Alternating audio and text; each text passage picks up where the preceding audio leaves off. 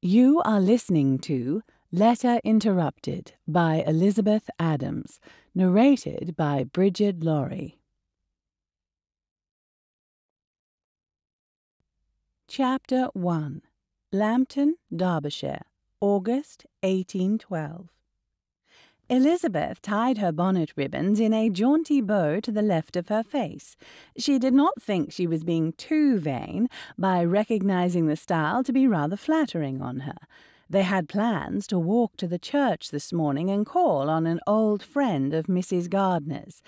Elizabeth did not think it likely she would see Mr. Darcy before dinner at Pemberley this evening, but she had not expected to see him when she called on his sister the day before, nor had she expected to see him at the inn the very day of his sister's arrival, yet she had. So she took extra care with her hair, wore her most flattering walking dress, and tied her bonnet bow thrice before she was satisfied. They were stepping out of the inn when they saw Mr. Darcy walking towards them.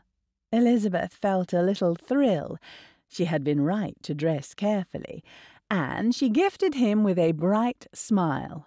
He returned it, looking somewhat dazed, and addressed her uncle. "Are you on your way out?" Elizabeth stifled a smile. They were clearly on their way out, though she supposed it was possible they were on their way in, from a very early appointment. "We were just going to walk down to the church. Will you not join us?" said Mr. Gardiner jovially. "Thank you, I will." Darcy fell into step beside Elizabeth, the Gardiners walking ahead of them. "I am surprised to see you this morning, Mr. Darcy." He looked about nervously, and she pretended not to notice it. Or perhaps she truly did not, for she continued to cast nervous glances at her shoes and the shop windows around them. "I had business in the area." She nodded. They walked another few minutes in silence before Mr. Darcy sighed. "Miss Bennet, I do not like disguise." "Yes, I know." "I had no business in Lambton other than to see you." "Oh?" "I had hoped to take you for a drive in the country, if you are amenable." A drive? Why could she not string together a full sentence? "I have brought my curricle." He looked over his shoulder. "I left it at the inn." Elizabeth noted with some relief that he was as nervous as she was. Oddly, it had the effect of soothing her nerves. "A drive sounds lovely. I will ask my aunt." Darcy nodded, and they followed her relations into the churchyard.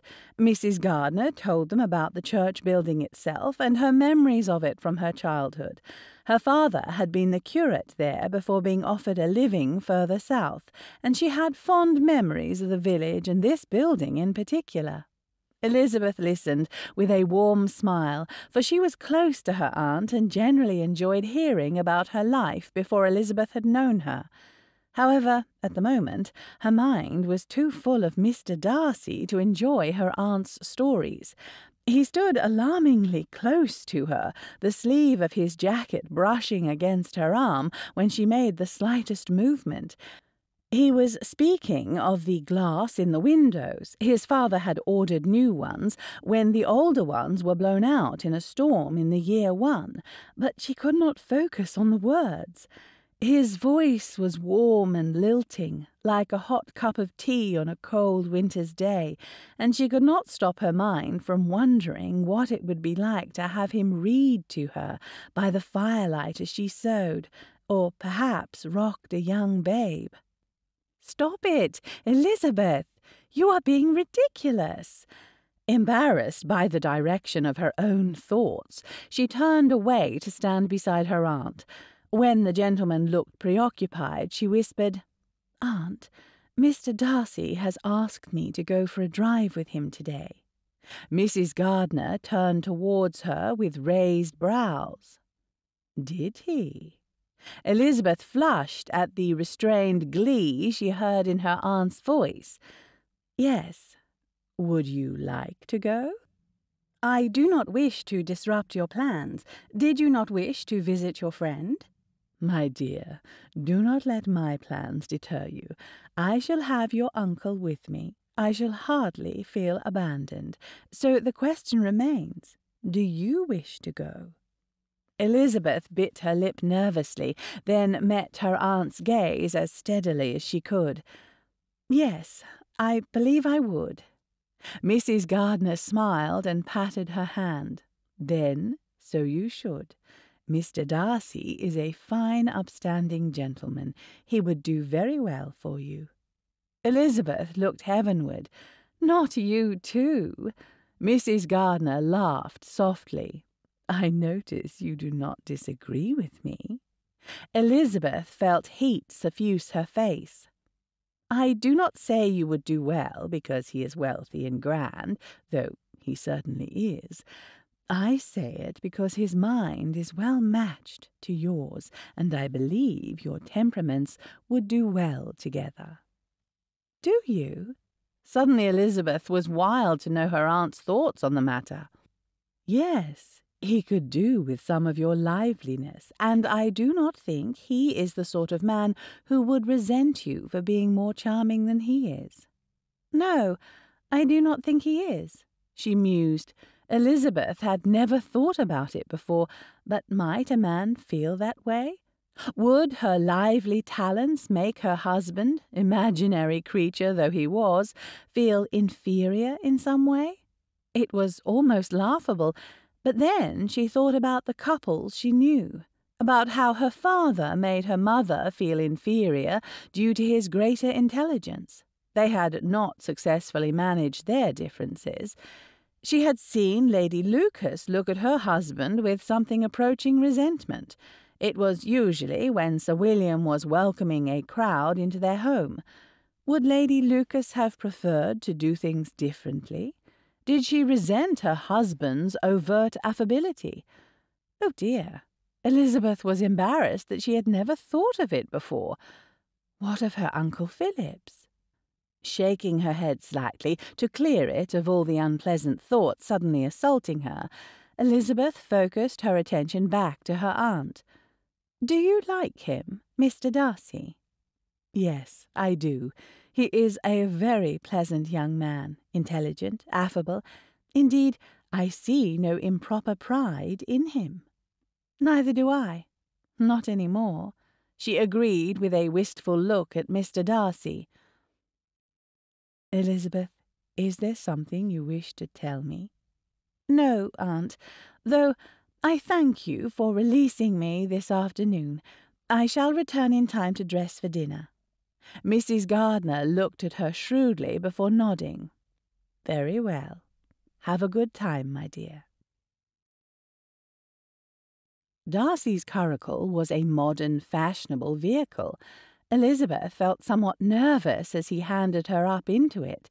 She told herself it was because she had never ridden in such a conveyance, but in truth it was because she was willingly placing herself in Mr. Darcy's company, alone, for what would likely be a few hours.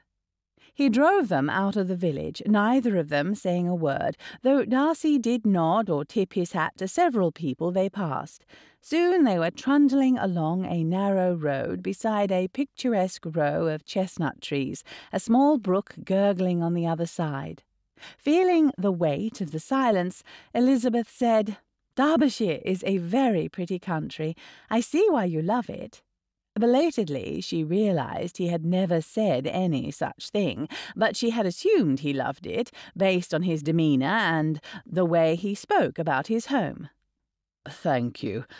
I think so, but I am partial to my home county, as I'm certain you are partial to Hertfordshire. It is true that Hertfordshire is beautiful to me, but it does not preclude me from finding other counties equally lovely. He smiled, but said nothing.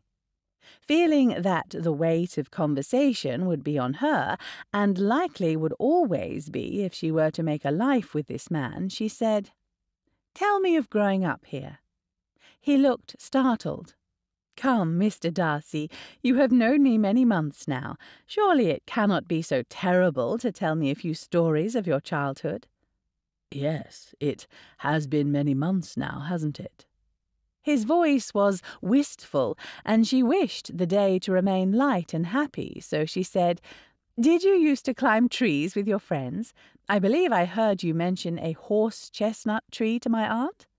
"Yes, there was such a tree in the village green of Lambton until very recently. The boys on the estate and I used to race to it across the fields." "Did you ever win the races?" "Sometimes.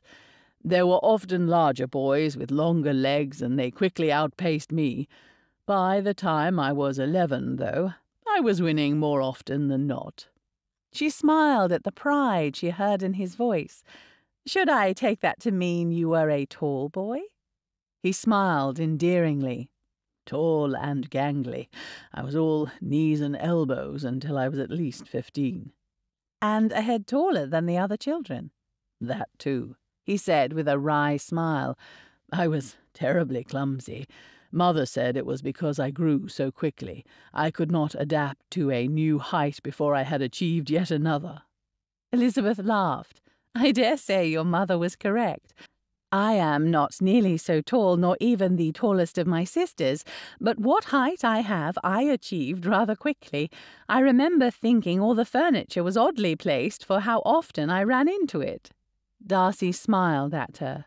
"I know exactly what you mean. I was in the middle of my growth when Georgiana was born. I remember being afraid I would drop her in my clumsiness." "Oh dear, that would have been much worse than the vase I broke in the dining room." "Yes, my father would have made me clean the stables for a month had I done such a thing." "Was that his preferred punishment, mucking the stalls?" She silently mused that it would have been a terrible punishment for someone as fastidious as Mr. Darcy. She had never met a man more committed to cleanliness in his dress and person. "Yes, until he discovered that I had come to enjoy the activity." Her brow shot up. "I see you are surprised. I did not enjoy the shoveling itself, but there is satisfaction in seeing a job completed so clearly. What had been a mess was now clean. The horses that needed care had received it." She nodded in comprehension. "I can see how that would be satisfying." "It did leave my father in difficult straits in terms of what my punishment should be, though." "Were you so often in need of punishment?" He smiled at her teasing tone. "Not so very often. But an adolescent boy will get into trouble, and I had to be made to see the error of my ways somehow." "Dare I ask what he devised?" Darcy flushed, and Elizabeth smiled delightedly. "Do not withhold from me now, Mr. Darcy. I am all curiosity."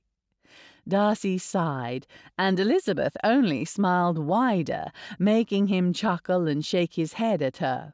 "You are incorrigible, Elizabeth." "And I am waiting to hear your tale, Mr. Darcy." She did not comment on his use of her given name, nor did she truly register he had done it until some time later. "Very well. Colonel Fitzwilliam, that is, was visiting for the summer. He would often spend the summer at Pemberley when he was younger, along with his younger brother. The three of us had the unfortunate tendency of riling one another up. I'm afraid we got into more trouble together than we ever would have done on our own." "That does not sound so very unusual." "Yes, well, one of Pemberley's tenants, Jacob Turner, was raising sheep at the time. He was very proud of his flock. They were a rare breed and all healthy. The wool fetched high prices at market. Of course, we were not thinking of that at the time." He made a face, and Elizabeth grimaced in sympathy. She already felt sorry for the poor sheep. "Fitz thought it would be funny to shave some of the wool off in the shape of words." "Words?" "Very particular words that would not be appropriate to speak to a lady." Darcy shifted uncomfortably as Elizabeth stifled a laugh. "And some shapes."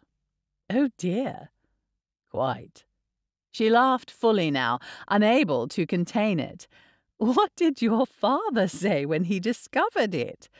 "He was angrier than I had ever seen him, and quite rightly. We had cost Mr. Turner a part of his income and embarrassed the family. He lectured us for a full half-hour.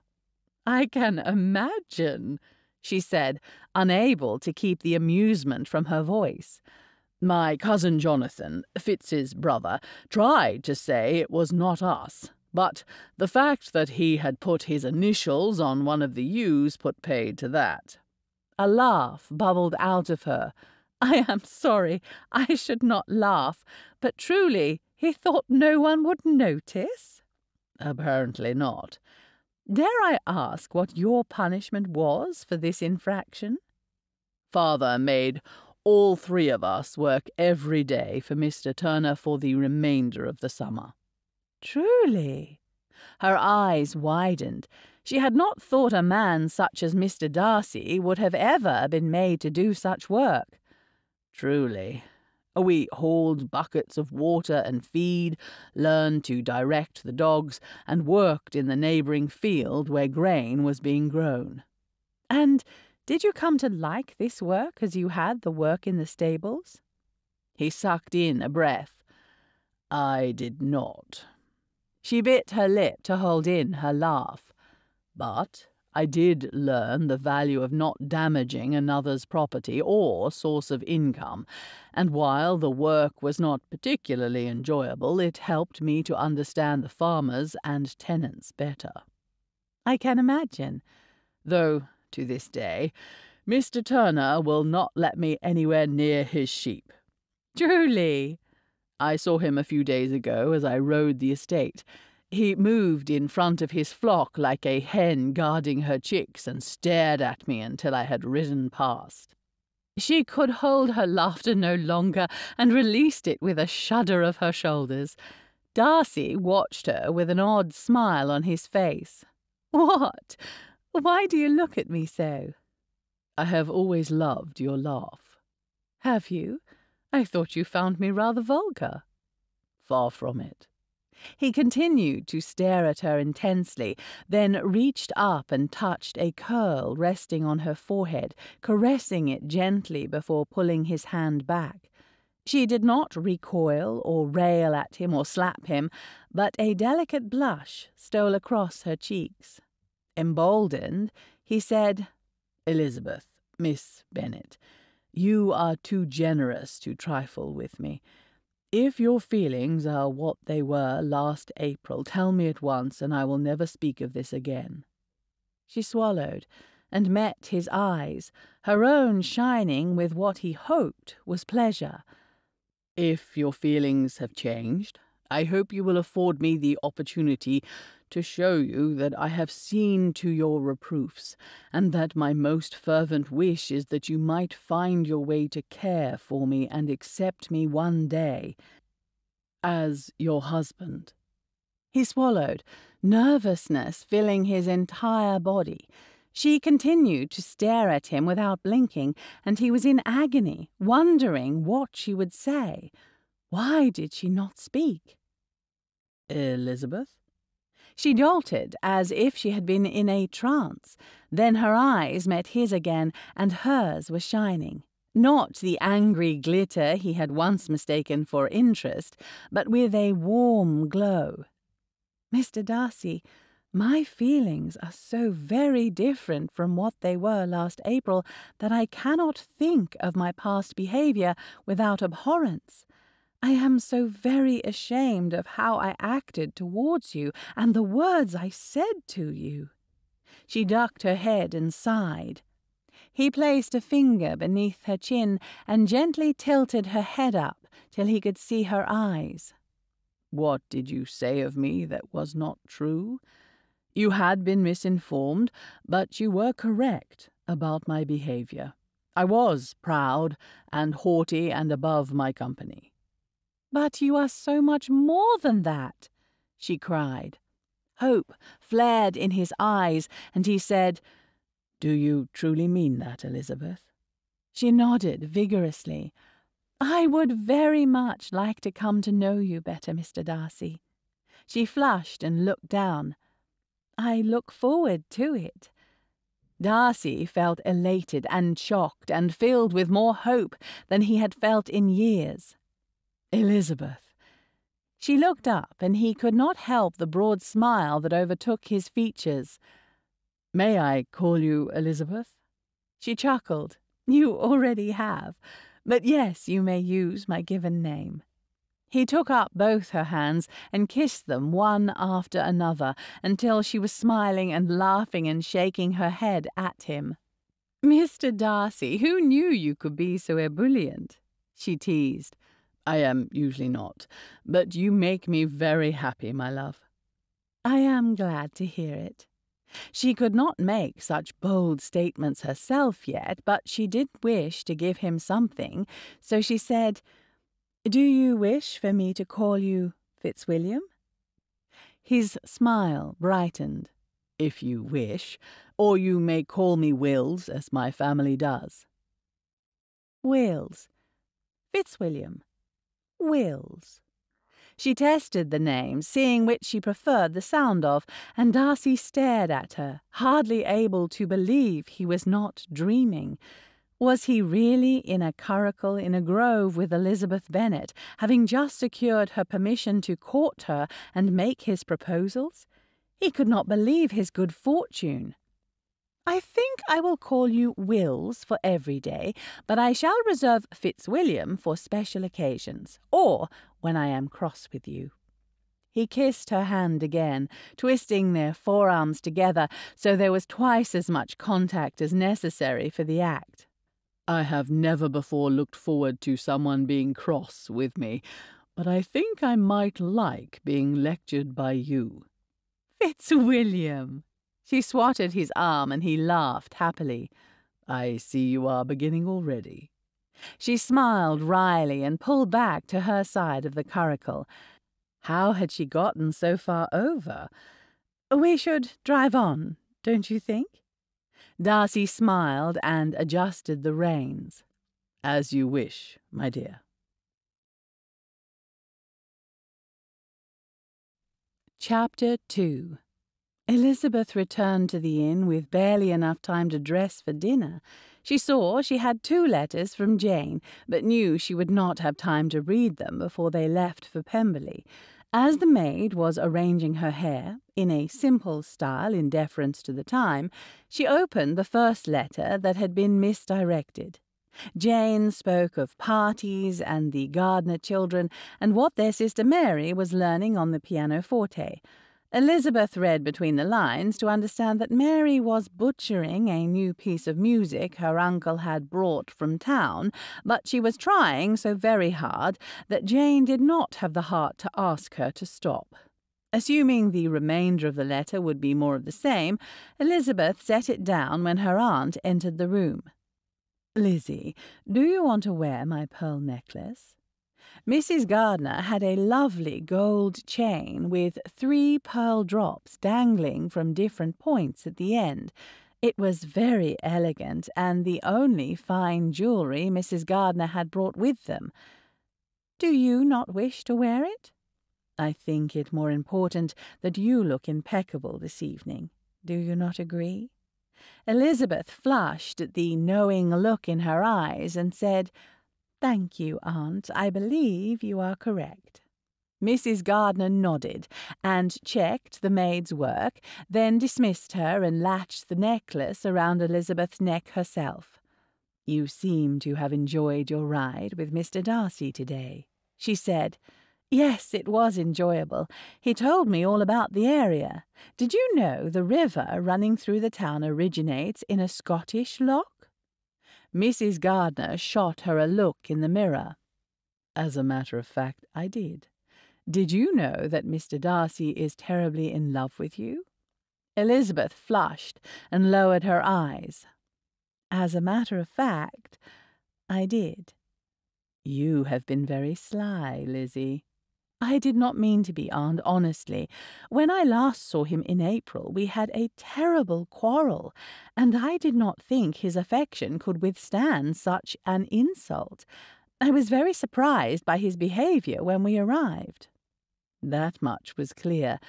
"But, my dear, if it is truly love, and not some silly infatuation, a quarrel will not destroy it. Amends may need to be made, but it can be done, and the love can be all the stronger for it." "You are wise, Aunt. I suppose now would be the time to tell you that Mr. Darcy has asked to court me and eventually make his proposals." Mrs. Gardner's eyes widened comically. "Oh, Lizzie, truly?" "Yes, Aunt, truly." Her aunt sank onto the bed, her expression dazed. Finally, after another minute of silence, she stood and said, "You must definitely wear the pearls, and my new gloves as well." "That is not necessary, Aunt. My gloves are perfectly serviceable." "Elizabeth," said her aunt sternly, "this is Pemberley. Serviceable will not do." The drawing-room at Pemberley had roughly a dozen people, though Elizabeth only recognised Mr. Bingley's party. Mr. Darcy greeted her and her relations with warmth, and led them about the room, introducing them to those they were not known to. He kept his free hand over Elizabeth's on his arm, and his attentive behaviour did not go unnoticed. In between introductions, Mr. Darcy leaned down to whisper in her ear, "Shall I speak with your uncle this evening?" "You may," she returned, her cheeks stained pink. Darcy smiled in a self-satisfied manner, but she could not bring herself to be irritated with him. She was feeling rather satisfied herself, and if others thought them smug, what of it? Mr. Darcy seated her beside himself at dinner, and Elizabeth was constantly surprised by his verbosity. He spoke to her of music and the countryside and places he had travelled. He included the woman on his other side, a Mrs. Carleton from a neighbouring estate. That woman seemed very keen on getting to know Elizabeth, and it was not hard to imagine why. She knew enough of Darcy to know he did not pay such attention to ladies as he was doing with her now. His neighbours would understand what it meant, and as the assumed future mistress, they would wish to know her. Thinking of herself as the mistress of Pemberley, even in some nebulous future date, made her feel nearly giddy. It was a magnificent estate, and he was such a man.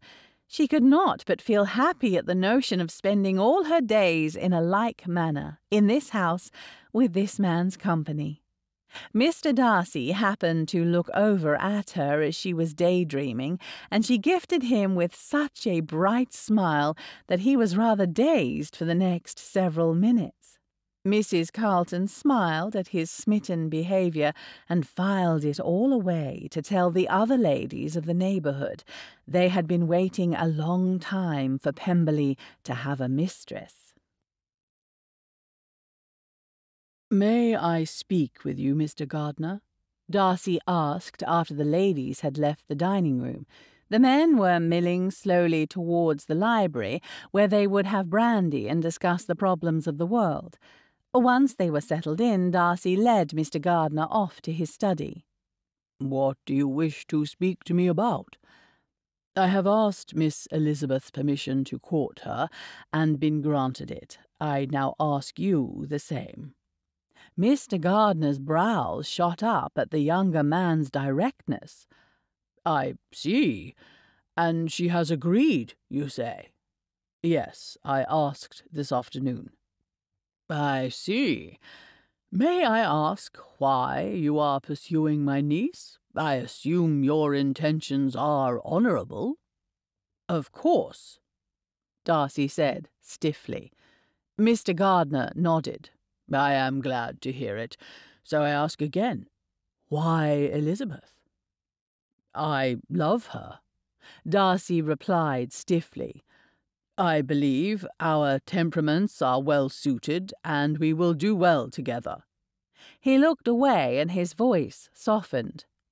"I have lived without her for some months now. I do not ever wish to do so again." Mr. Gardner nodded. "I see." He stood and offered his hand to Darcy. "You have my permission and my blessing. Not that you asked for it, but I agree with you. I think you and Lizzie would do very well together." Darcy smiled at him as he shook his hand. "Thank you, Mr. Gardner. I am pleased to hear you think so." Pemberley kept country hours, so by the time the dinner party broke up, it was not yet fully dark. Mr. Darcy invited Elizabeth and the Gardners to stay for supper, but they had plans to visit the Abbey on the morrow, and they wished for an early start. Darcy pressed Elizabeth's hand as he helped her into the carriage, and she smiled sweetly at him before they pulled away. At the inn, her aunt wished to retire early, and they ordered a cold supper to be brought in an hour before separating to attend to their own activities. Elizabeth happily took up Jane's letters, thinking how astonished her sister would be when Elizabeth told her of her arrangement with Mr. Darcy. This made her think of that gentleman's separation of Jane and Bingley, and she reminded herself to speak to Mr. Darcy about it when he collected her for a drive tomorrow afternoon. She curled into the chair by the window and unfolded Jane's first letter, skimming down the page to find where she had left off. She smiled as Jane described the youngest Gardner child, Margaret, a precocious little girl only 4 years of age, chasing a goose by the pond, but ending up being chased in return. Jane could tell a story with exact details, and she did so with aplomb. Elizabeth was still smiling when she turned the page over. She was not more than a paragraph in before all the colour left her face. Was Jane in jest? Had Lydia eloped? Elizabeth fumbled with the second letter until the seal was broken and eagerly read its contents. It was true. Lydia had eloped with Mr. Wickham. She had left all her friends, disregarded everything she had ever been taught, all to be the first of her sisters married.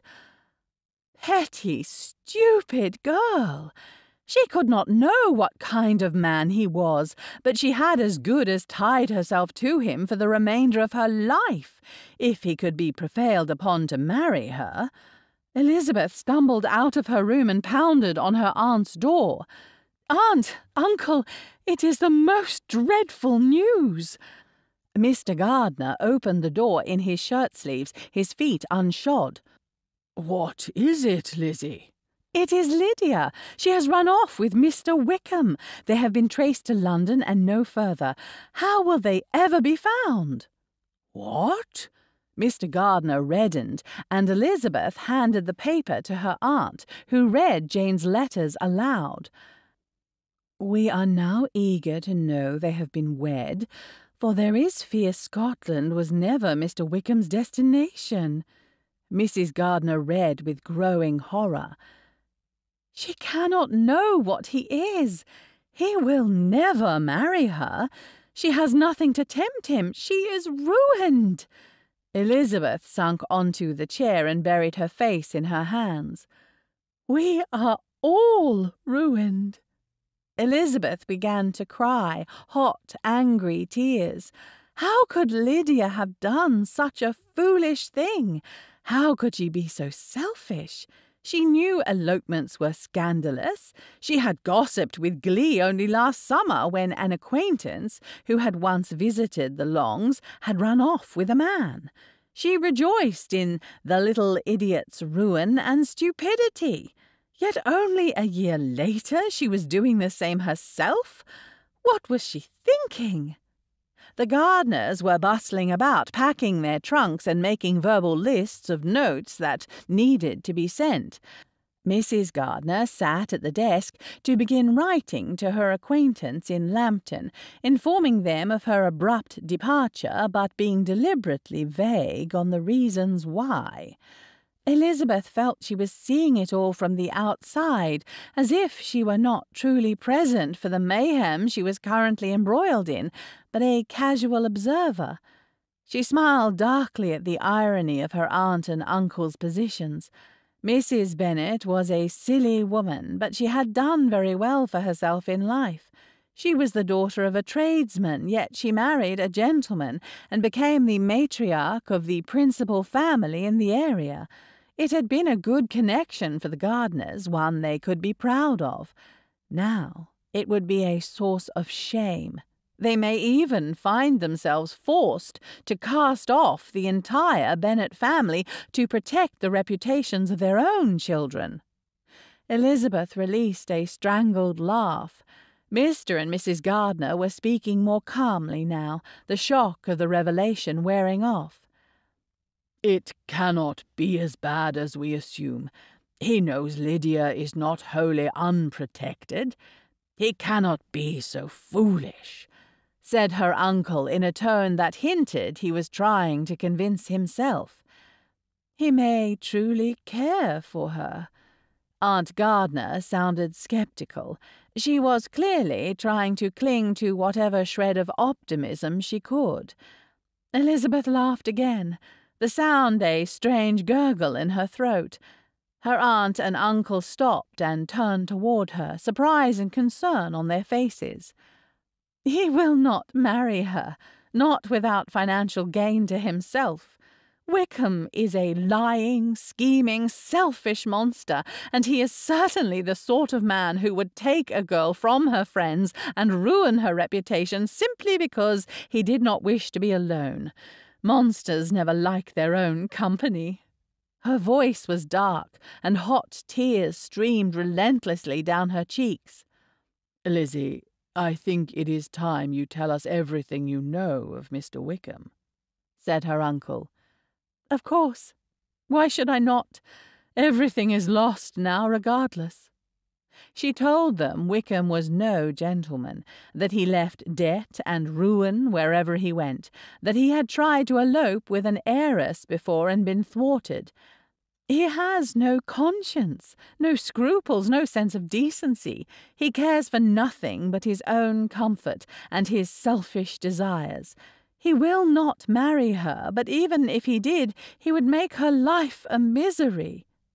Mrs. Gardner sank into a chair with a loud exhale. "What are we to do?" "We must return to London. I will help Bennet with the search. Wickham must marry her," said Mr. Gardner. "And if he does not?" Mrs. Gardner looked at him beseechingly. "Then we must find her a husband by other means." Chapter 3. Elizabeth pressed the last dress into her trunk and sat at the small desk, having no more excuses to avoid the letter she knew she must write. With a sigh and a heart filled with regret, she put her pen to paper. "My dear Mr. Darcy, please excuse the impropriety of this letter, but I could not leave Derbyshire without explaining my absence to you. My youngest sister Lydia has been visiting Brighton with her friend Mrs. Forster, whose husband is the colonel of the regiment recently quartered in Meryton. Mrs. F. is a silly thing, barely older than Lydia, and, as it appears, a poor chaperone. I wish I did not have to tell you this, for it lays waste to all my hopes. But my youngest sister Lydia has eloped. She has left all her friends in Brighton and thrown herself into the power of Mr. Wickham. I know it must pain you to read his name. It is no less a degradation for me to write it. But the truth cannot be concealed for long, though I must ask you to conceal it as long as possible.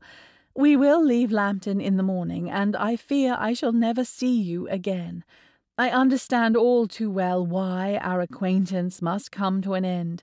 It pains me deeply to know I will no longer see your customary scowl, nor have the pleasure of teasing it off your handsome visage. I will cherish your memory all my days, and I will never forget the honour you have paid me with your affection. I know it is improper, but as I am soon to be an outcast from society, I will take this opportunity to say that in these last few days I have felt more for you than any other man I have ever known. I feel the promise of the love we could have shared as it slips through my grasp, and I am deeply grieved. I would have loved you, Fitzwilliam, more than any wife has ever loved her husband. You are the man in disposition and talents most suited to me. Of all the gentlemen I have known, only you have taken root in my heart. I must take comfort from the idea that you will always reside there, safe from the aggravations of daily life. In my memory, you will always be the dashing young man who took me for a drive in the country on a summer's afternoon, who told me amusing stories and touched my cheek so tenderly, who asked to court me with such sincerity and humility. We will forever be frozen in August. I will never become angry with you for spoiling our precocious daughter or wishing to stay in when I want to go out. You will never be silent for days at a time because I was impertinent to you in public. We will be spared these little injuries, and our affection may remain sweet and untested. When you do marry, lock me away in a corner of your heart, and give what is left of it to your bride. You may remember me in August, for one day only, and I will be forever young and happy in your memories. Farewell, my almost love, your Elizabeth. Elizabeth sanded the letter and dried her tears, then sealed it and addressed it to Mr. Darcy of Pemberley. She had never regretted her refusal so much as she did now. Had she accepted him in April, they would have been married by now. Perhaps they would have been on their wedding tour, and she would not have even known of Lydia's foolishness. Perhaps if Lydia had not had the inducement of being the first daughter wed, she would not have taken such a foolhardy step. Elizabeth sighed and rose from the desk. She found the maid in the sitting-room setting out a cold supper. They had ordered it more than an hour ago, but she had no recollection of doing so. It felt as if she had lived months since dinner, not hours. "Would you have this sent to Pemberley?" she asked the maid, holding out the letter. "Of course, miss. Would you like it sent tonight?" "Tomorrow is soon enough."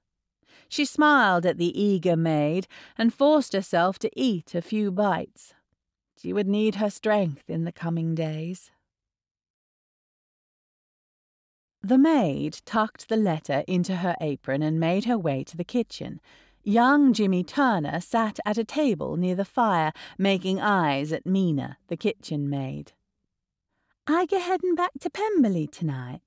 "Aye, I'll be off in a few minutes." "Might you take this letter to the main house? It'd be for Mr. Darcy." He nodded and tucked the letter into his pocket. Young Turner smiled and winked at the kitchen maid, then mounted his horse and rode for Pemberley. By a stroke of luck, Mr. Darcy was returning from an evening stroll and walked toward the drive when he passed by. "What do you do here?" he called. "It be Jimmy Turner, sir. I have a letter from the inn." He came to a stop, and Mr. Darcy reached for the letter the lad was holding out. Darcy pressed a coin into the young man's hand and made his way to the house. He bypassed the drawing-room, where he could hear Miss Bingley's nasal voice drifting into the hall, and made for a sitting-room at the back of the house. He lit a candle and broke the seal, not recognizing the handwriting but hoping the letter was from Elizabeth. He did not know who else would write him from the inn. He was only halfway through when he sank into a chair with a gasp, then sprang up a minute later to pace across the room. "Wickham! What was the man thinking? Surely he knew the Bennets could give him nothing substantial. Had he truly cared nothing for ruining an entire family of sisters? A family he had called friend, and who had shown him considerable hospitality. What did he have to gain from it? Was he truly so lost to decency? Darcy paced again, his mind whirring at incredible speeds. He must assist them. If Wickham had disappeared into London, they might never find him. Desperate to do something, Darcy made his way to his study. He wrote a letter to a man who did some investigative work for him from time to time, and asked if he was aware of the current whereabouts of Mrs. Young, Georgiana's former companion.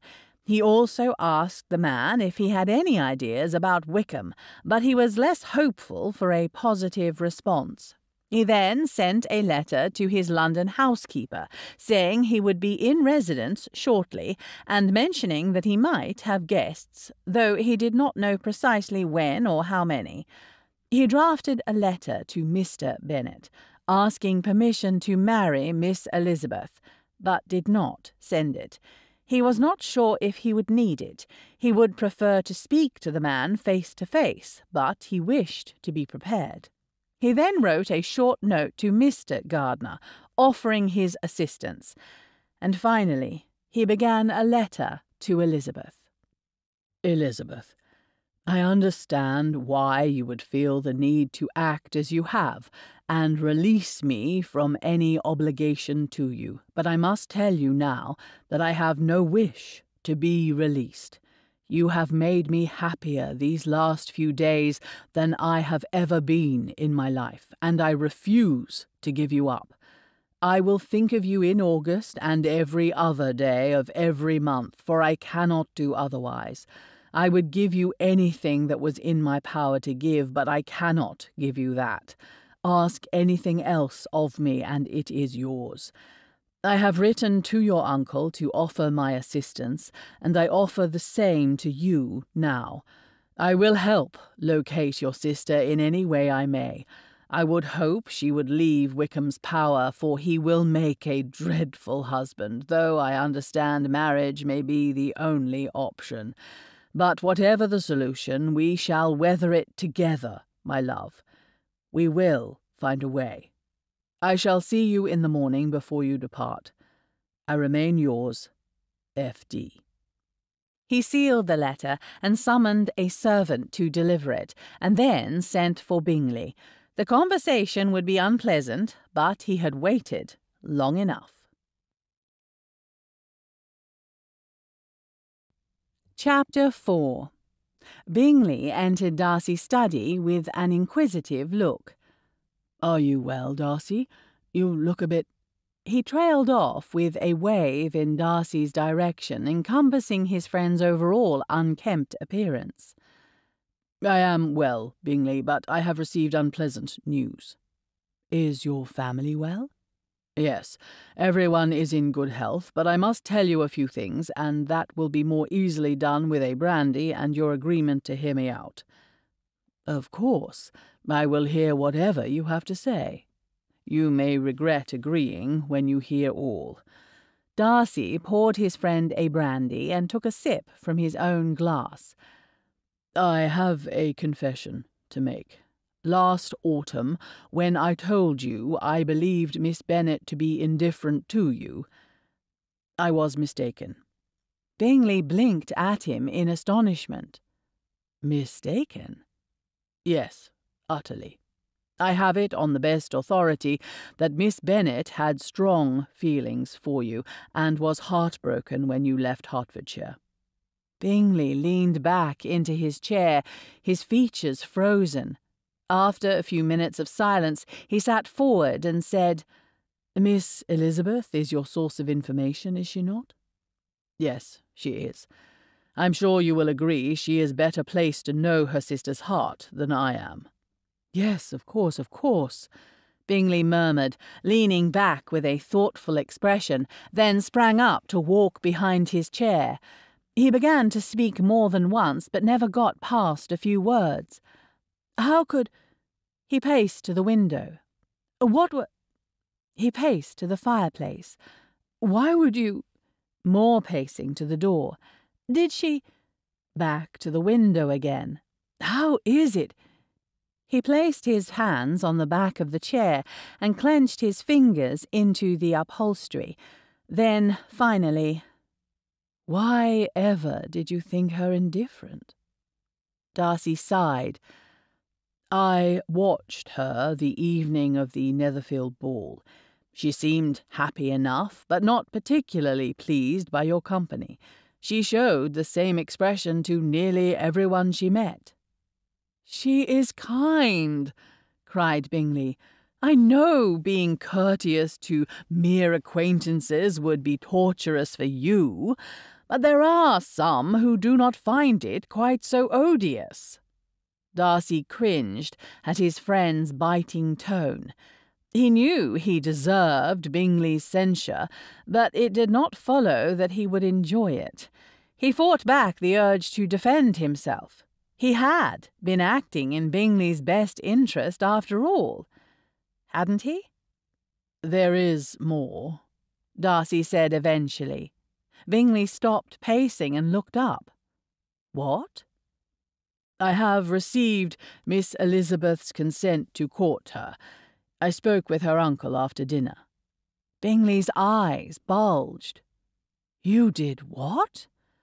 I am now officially courting Miss Elizabeth, and I intend to one day soon make my proposals. Again. Bingley scoffed. Just when I think you cannot surprise me further, you exceed my expectations. He glared at his friend for a moment, but he did not have the countenance for it and looked more like an angry child than a grown man taking his oldest friend to task. So all your talk about fortune and connections was rot? You only said it to get me to abandon Miss Bennet? He laughed cynically and paced away, a hand running through his hair and along the back of his neck. No, I did not lie to you, Bingley. The Bennets' situation is not desirable, that is true, but I have come to believe that it is not as important as I once thought it. Bingley stared at his friend, taking in his flushed face, his quick breath, the nervous tapping of his finger on his leg. You are in love with her? Darcy looked toward the darkened window. Of course he was in love with her.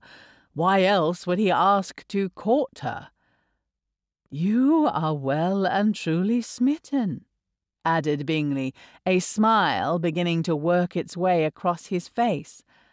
After all these years, who knew it would be a country girl from Hertfordshire who would argue her way into your heart? Darcy was about to maintain that they had not been arguing, not truly, but caught himself in time. He had not been arguing.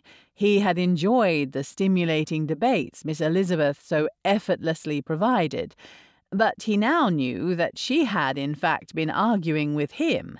She had likely thought him an arrogant fool the entire time. It was a sobering recollection. Regardless of how we began, we have come to share a mutual respect and regard. Bingley looked at him suspiciously. Darcy did not speak like any man in love he had ever known, but then Darcy was not like any other man he knew, and said, I congratulate you. Miss Elizabeth is a fine lady. I'm certain you shall do very well together. Thank you, Bingley. Your blessing means a great deal to me. Bingley looked surprised for a moment. Then he smiled and said, Do you have any more surprises for me this evening? It has been such an eventful day, I would prefer to get it all out now.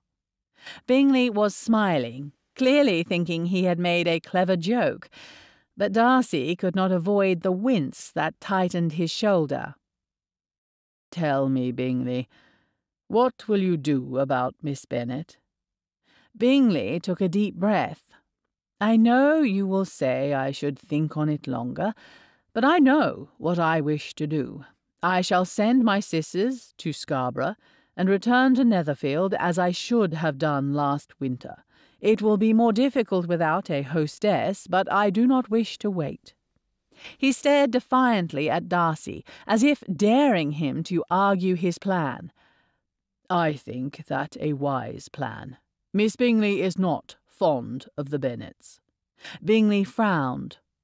"What do you mean? She and Jane were friends." Darcy scoffed.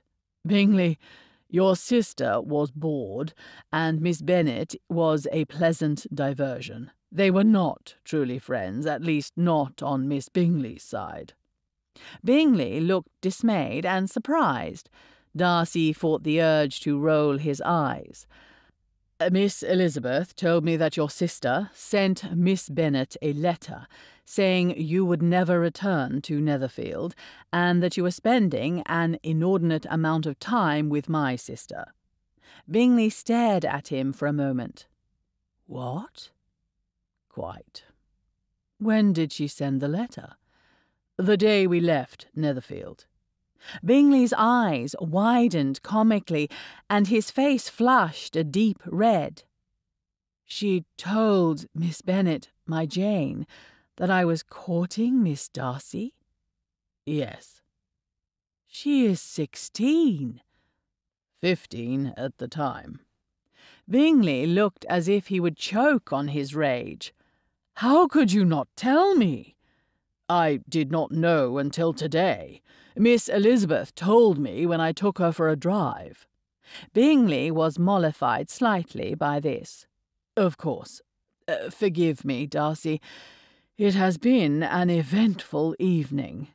He let his head fall against the back of the chair and closed his eyes with a sigh. Darcy swallowed uncomfortably. "I must tell you something else." "What is it now? Has Caroline stolen the silver?" "No, though you will be angry." Bingley warily opened one eye and watched his friend. "What is it?" "Miss Bennet was in town over the winter. Apparently she travelled to London with the Gardiners after the festive season. She was there until the end of April." Bingley's eyes grew progressively wider with each word Darcy uttered. "She sent Miss Bingley a letter, more than one, I believe, and called on her in town." Bingley sat fully forward now, his elbows on his knees. "She did what?" Darcy was uncertain if Bingley was referring to his sister or Miss Bennet, but did not stop to inquire. "Miss Bingley waited nearly 3 weeks to return the call, and Miss Bennet was certain by the end of it that the acquaintance was dropped. She was very hurt, according to Miss Elizabeth." "Miss Elizabeth told you all of this?" Darcy hung his head. "Some, yes. But I also knew of Miss Bennet's presence in town from Miss Bingley. She told me Miss Bennet had called on her. I agreed that you should not be informed of the visit." Bingley sprang out of his chair so quickly that Darcy sat back in a rush, the hair on his forehead flying from the movement. "You knew she was in town? That she had sought me out, despite everything Caroline had told her?" "Yes, I am truly sorry, Charles. I never should have done it. It was wrong of me." "Yes, it was very, very wrong of you, Darcy," Bingley cried. He paced to the end of the room and back again before he was master of himself enough to speak. "Do you know what this means?" Darcy nearly opened his mouth, then thought better of it. "It means that Miss Bennet was faithful to me despite my capricious behaviour." Darcy's expression showed his confusion. "You do not understand, do you? She was told by my sister, a person who ought to know the truth of the matter, that I was pursuing another woman, and that I would not return to her. But she did not believe it. She believed in what had passed between us, in the love that we shared. She knew I would not abandon her, so she made her way to London to set the record straight. And then she was dismissed by my own sister.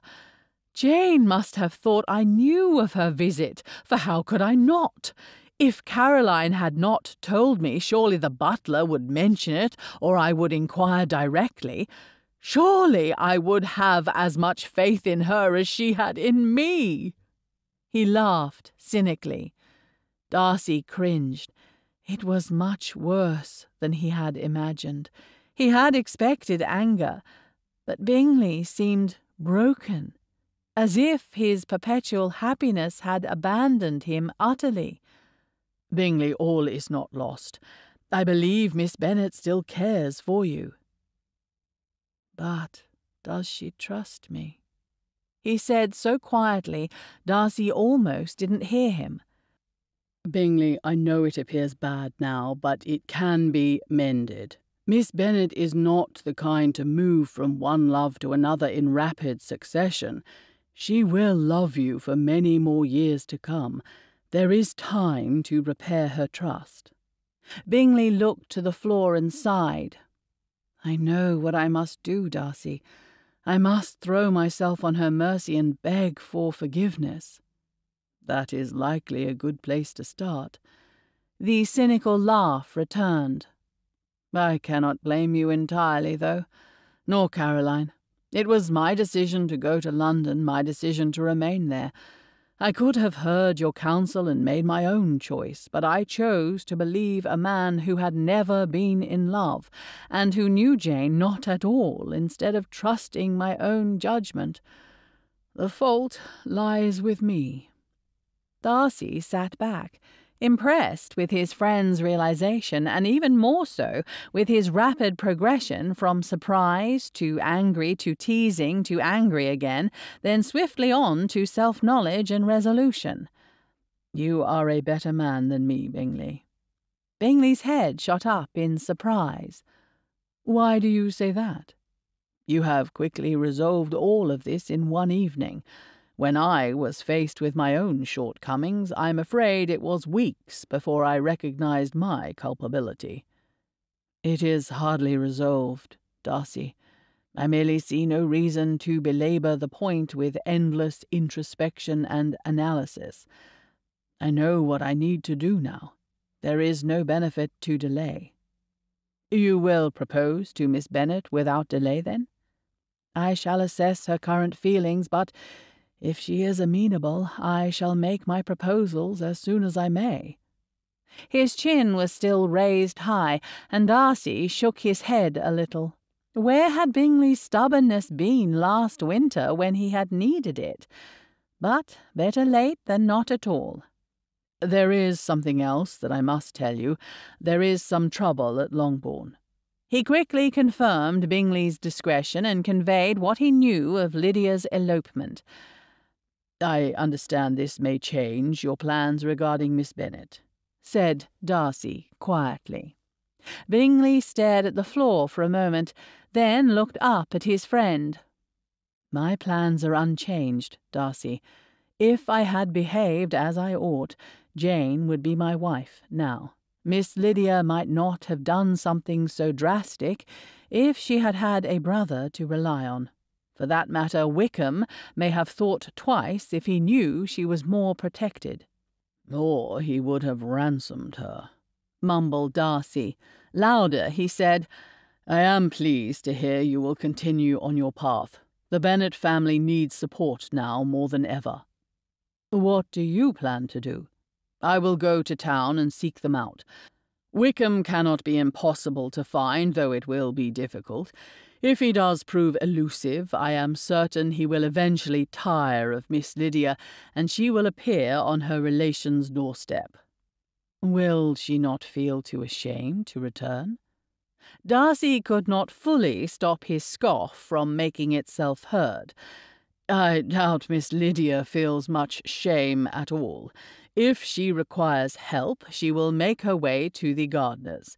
He pushed down the worry that such a silly girl might not know how to take a cab or even remember her uncle's direction. She was not entirely stupid. He must believe that she would find her way back should it be required. "But in what condition would she appear?" asked Bingley. "That does not bear thinking about," said Darcy grimly. "I have an aunt in a remote part of Yorkshire. If necessary, I can take Miss Lydia there." "That is good of you, Bingley. Thank you. I have a property in Northumbria I have considered as well.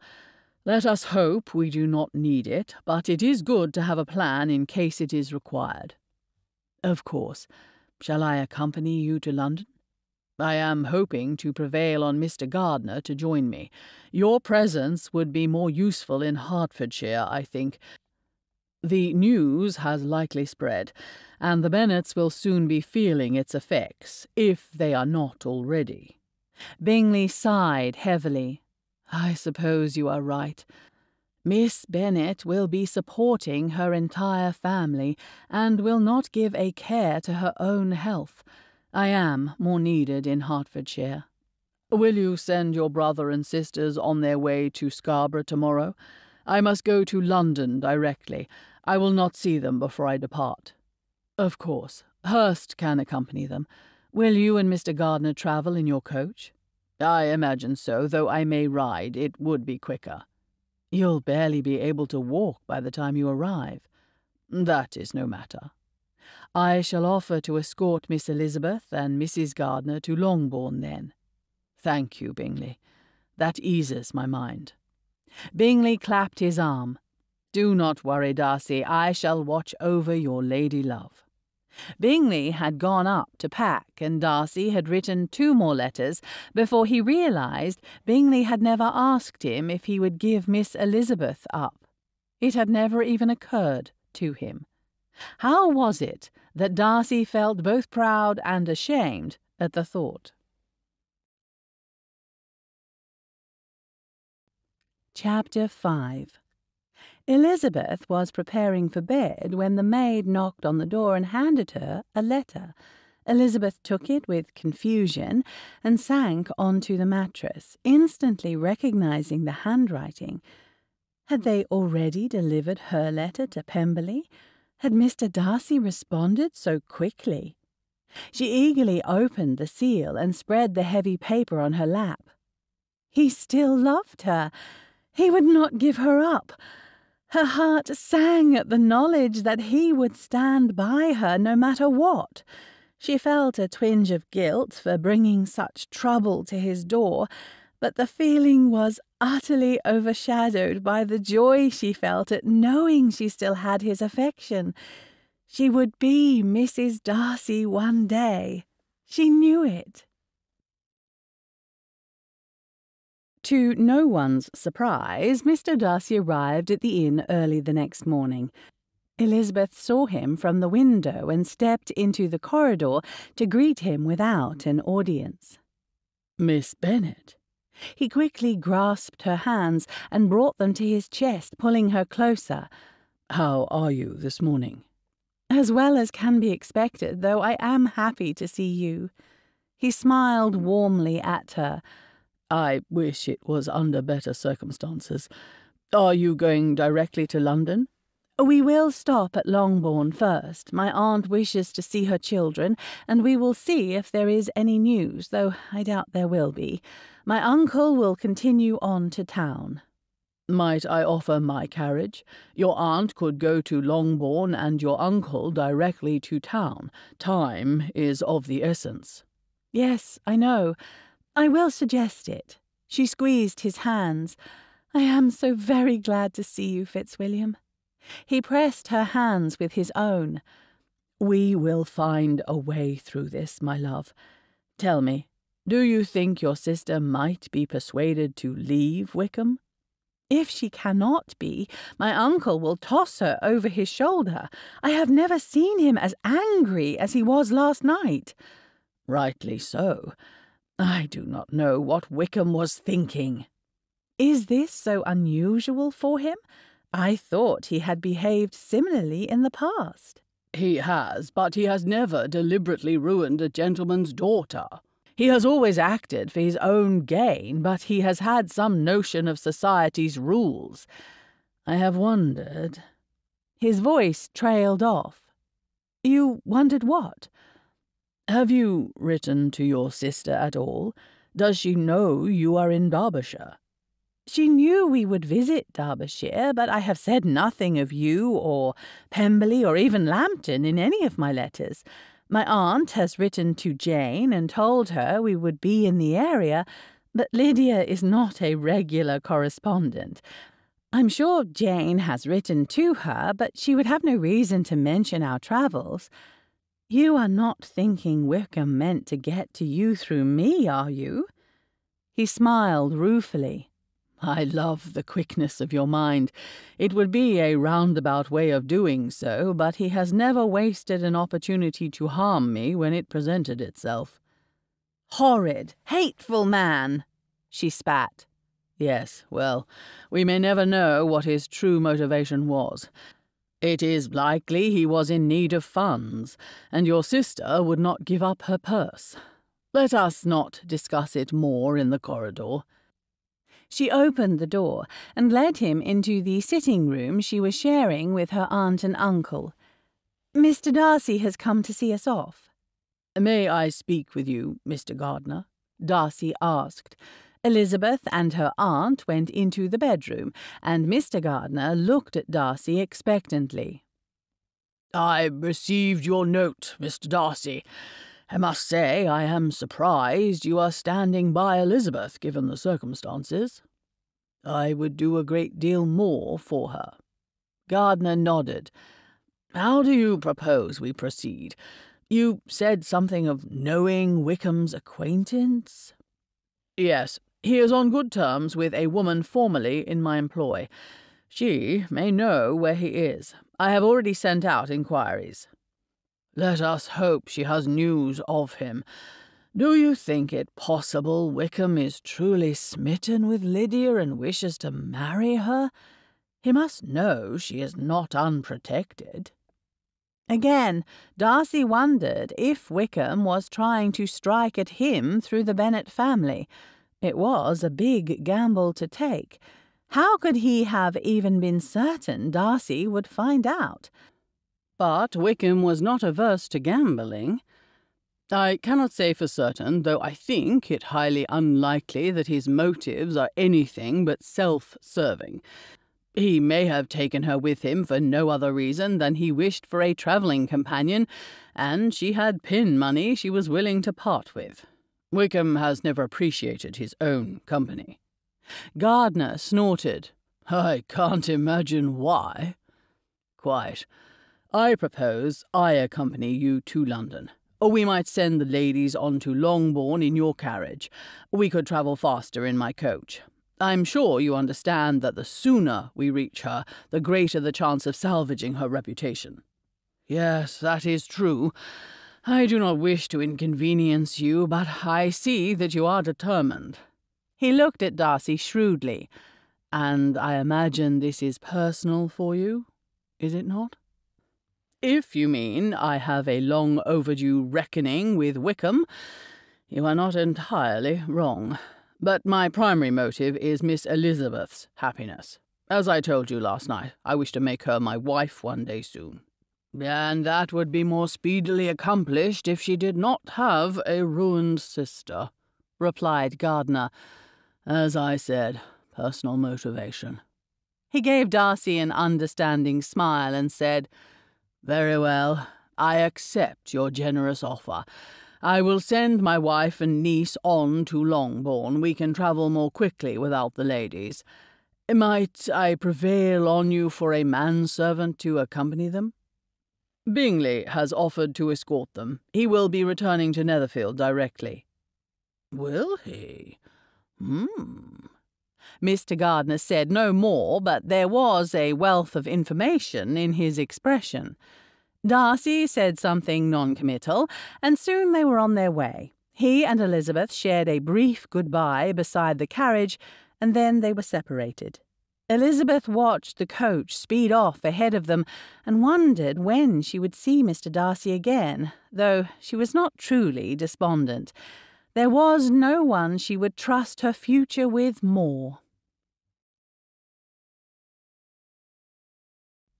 Chapter 6. Longbourn was as Elizabeth had expected, hectic, melancholy, and confining. Her aunt was happy to see her children, and after greeting them went to sit with Mrs. Bennet. She had more patience than Elizabeth, who had only managed 5 minutes with her mother before retreating. Could the woman truly not see that her own insistence that Lydia go to Brighton and have a wonderful time had contributed to her daughter's behaviour? Had she not encouraged Lydia to flirt with the officers at every turn? Had she not made marriage to a handsome man the uppermost priority in her daughter's eyes? Mrs. Bennet was wailing and demanding attention, making an awful situation worse with her selfish behaviour. She cared not that her moans could be heard by every servant in the house, or that her daughters may not wish to cater to her every whim, or sit by her side every moment, listening to her complaints. Elizabeth was so disgusted with her mother, she could not bear to look at her, and realizing that fact made her disgusted with herself. Mrs. Bennet was Lydia's mother. Whatever compassion or fear Elizabeth felt for her sister must be magnified tenfold for her mother. She should be more understanding.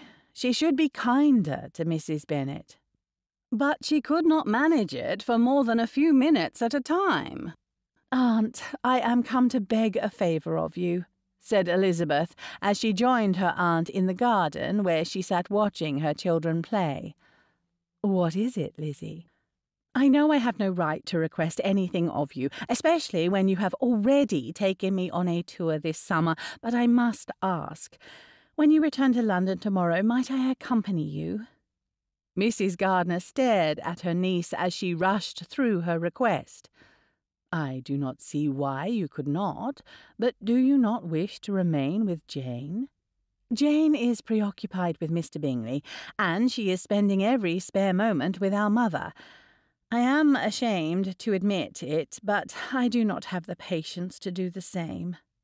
Mrs. Gardiner sighed. "I will not pretend I do not understand you. It is a trying time. Very well. Come to London with me. You may be of comfort to your father. Your uncle writes that he is disheartened. It is hardly surprising, but unpleasant nonetheless." "Do they make any progress?" "Mr. Darcy has located the woman whom he believes knows Wickham's whereabouts. They hope she will tell them today where they are hiding." Elizabeth shook her head. "Lydia is such a foolish girl.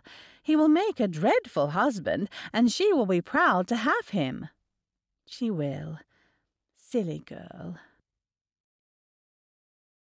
London was as it ever was, but hotter and more odoriferous. Elizabeth settled into the gardener's home and waited for her father and uncle to return.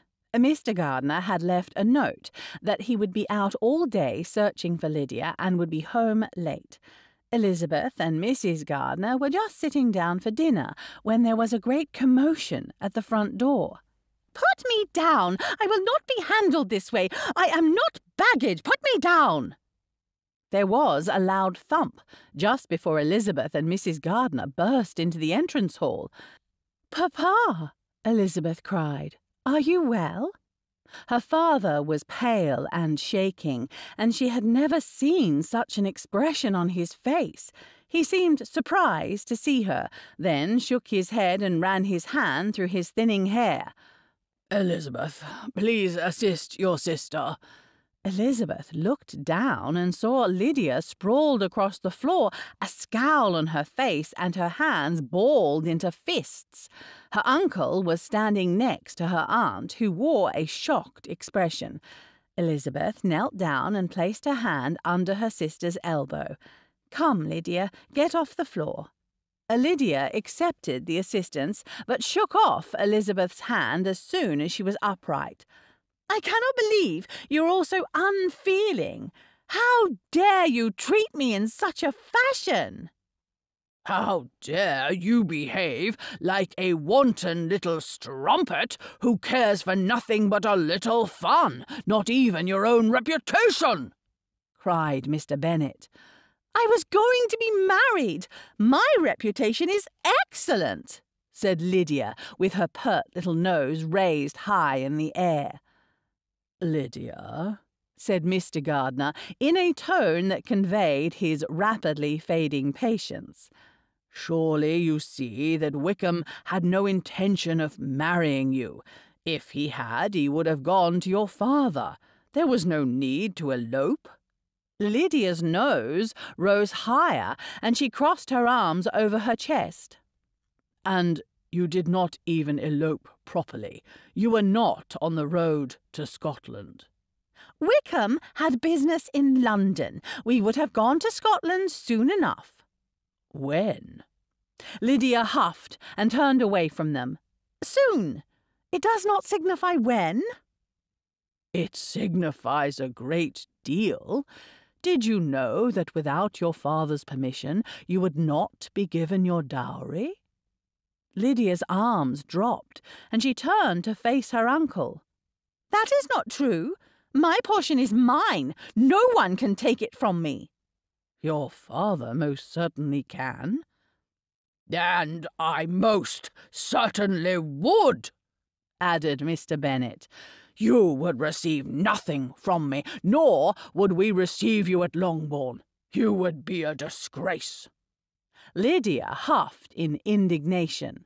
Mother would not allow it. Her expression was indignant, but her voice quivered slightly. I am the master of Longbourn, Mr. Bennet bellowed. Lydia looked at her father in surprise, as if she were just realizing that she was in trouble. Elizabeth rolled her eyes and took her sister's arm. Come, Lydia, I will help you dress for dinner. She led her sister up the stairs and into the small room she would occupy. Mr. Bennet had the best guest room and Elizabeth the second. She had no intention of giving it up for her spoiled sister. Lydia could make do with the small room next to the nursery. Once Lydia's dirty gown had been removed and Elizabeth had called for bath water, there really was no avoiding the pungent odour Lydia brought with her. She schooled her features and spoke to her sister. Lydia, what made you decide to run off with Mr. Wickham? Don't look at me like that, Lizzie. You're just jealous that Wickham likes me better now. She preened in the mirror, the effect diminished by her frizzy hair and dirty face. Elizabeth could only stare at her until the hip bath was full. She had known Lydia was bad, outrageous, flirtatious, and unrepentant. But this refusal to see reality, this inability to even recognize her own filth, brought on by her diminished circumstances, was appalling. Lydia, do you not see that eloping would ruin the entire family? We have small dowries and few connections to begin with. No gentleman of sense would take a woman with a ruined sister. La, how dramatic you are, Lizzie. I am hardly ruined. I would have been married soon enough. When?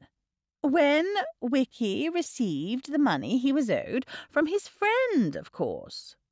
Elizabeth scoffed. She could hold it in no longer. And why would he marry you? What could he possibly gain from such an alliance? Lydia looked insulted. He would gain me. Wickham loves me. She said the last with a flip of her hair. Elizabeth shuddered when she saw the ragged ends of Lydia's hair and the dirt encircling her neck in thin lines. Where had they been staying? Had there been no water to bathe? Have you been washing at all? You are filthy. Lydia was offering her no courtesy, so why should Elizabeth put herself out to be gentle with her? She would speak as she found. "I am not. Besides, the inn quit bringing us water 2 days ago. Something about not having enough maids." She waved her hand as if it was of no significance that she had not so much as washed her hands, let alone her face, in nearly 3 days. Or Wickham quit paying them, more like. Lydia groaned. "Oh, must you be so tiresome, Lizzie? I will invite you to stay with me and Wicky when we are wed, and I shall find you a husband of your own. Then you shall be cheerful again." Elizabeth groaned and left the room. There was no reasoning with her sister. She briefly explained their conversation to her aunt, or rather the lack of reasonable conversation, and suggested Lydia have a tray in her room. Mrs. Gardiner agreed, and Elizabeth joined her father and uncle for dinner. "What will become of her now?" asked Mrs. Gardiner. She had dismissed all the servants, and the 4 of them sat near one another in the dining-room, tensely discussing Lydia and attempting to eat, despite the utter nausea-inducing situation. "If she is increasing, she will have to be sent away," said Mr. Gardiner. "Mr. Darcy has offered a cottage in Northumbria, and there is another option in Yorkshire." "When will we know?" asked Elizabeth. "You did not ask your sister?" said her father. Elizabeth flushed at the nature of the question, but this was no time to be missish. Her family's respectability depended on the outcome of Lydia's foolish behaviour. She shook her head. "No." "I will speak to her in the morning," said Mrs. Gardiner. "It is possible she is safe, but she is very young. It is not unlikely she is increasing." "Perhaps we should send her away regardless. She is not fit for society as she is." Mr. Bennet's voice was filled with bitterness. Elizabeth wanted to say that she had told her father Lydia was too young to be out, too silly to be travelling without her family, too flirtatious to be surrounded by an encampment full of young, lonely soldiers. This was bound to happen sooner or later. But one look at her father's grim expression and her desire for her own retribution faded to nothing. She would soon be married and away. Her father would live on at Longbourn, facing all his neighbours and his lifelong friends, with the knowledge that his own daughter had thrown away her family's respectability without a moment's hesitation or a doubt in her mind. It would be humiliating in the extreme. "Mr. Darcy has suggested a school for girls with high spirits if we can contain the scandal," said Mr. Gardiner. He kept to himself that Mr. Darcy had also thought it unlikely the scandal could be contained. Elizabeth perked up at Mr. Darcy's name. "Where is this school? Would they take a girl like Lydia?" "I think they do not generally take girls who have misbehaved so spectacularly, but I am sure there is more than one who has done as Lydia has, and though perhaps without the added excitement of an escape to London." "It is something to consider, though. What would we say to everyone in Meryton?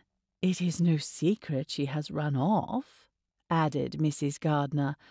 There was a collective sigh as they thought about how to quell the scandal. "Oh, Lizzie, I nearly forgot." Mr. Gardiner reached into his jacket and pulled out a letter.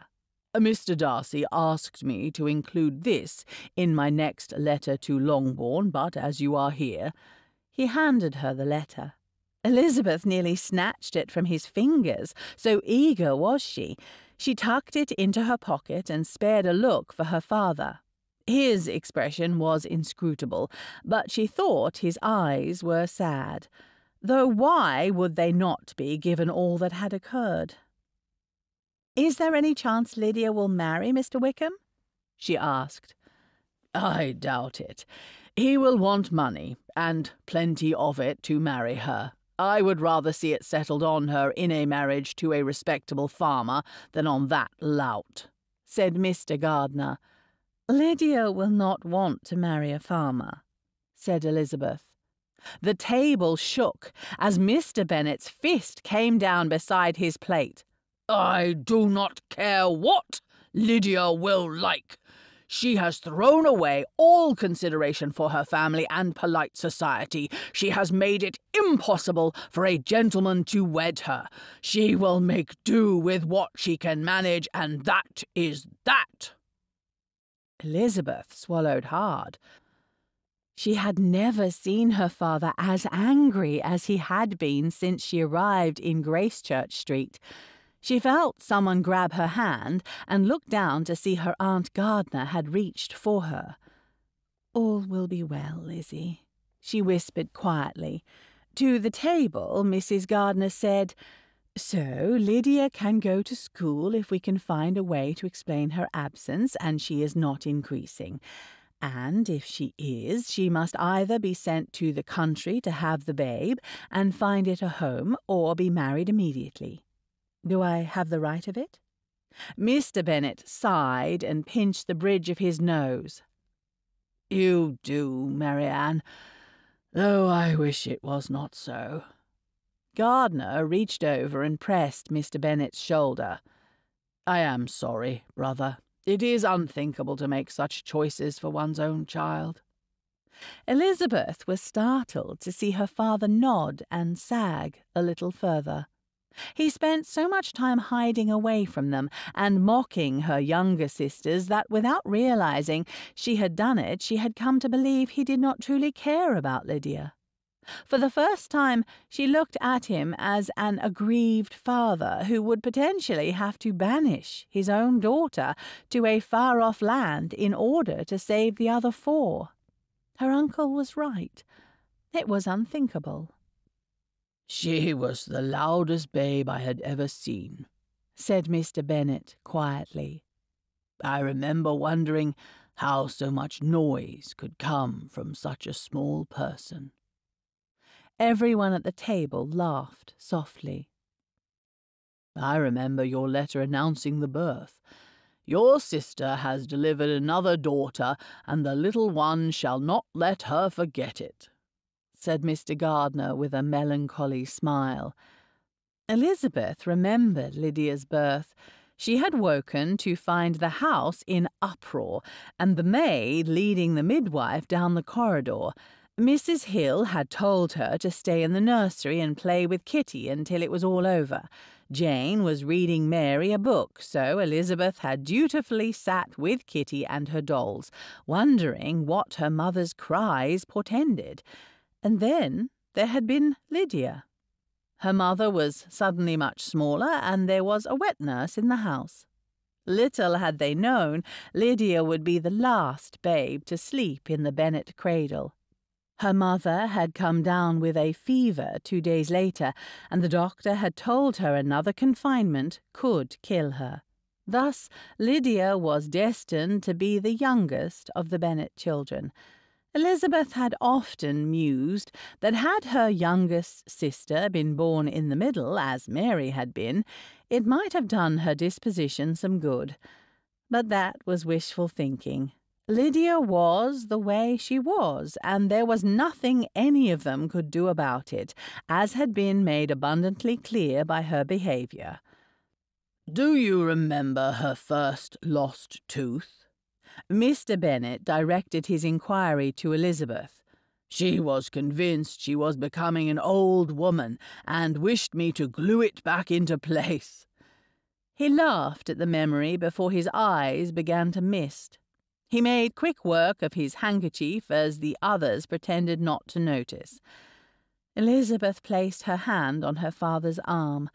When he looked over at her, she smiled weakly, hoping to convey that she understood how difficult this must be and that he had her sympathy and understanding.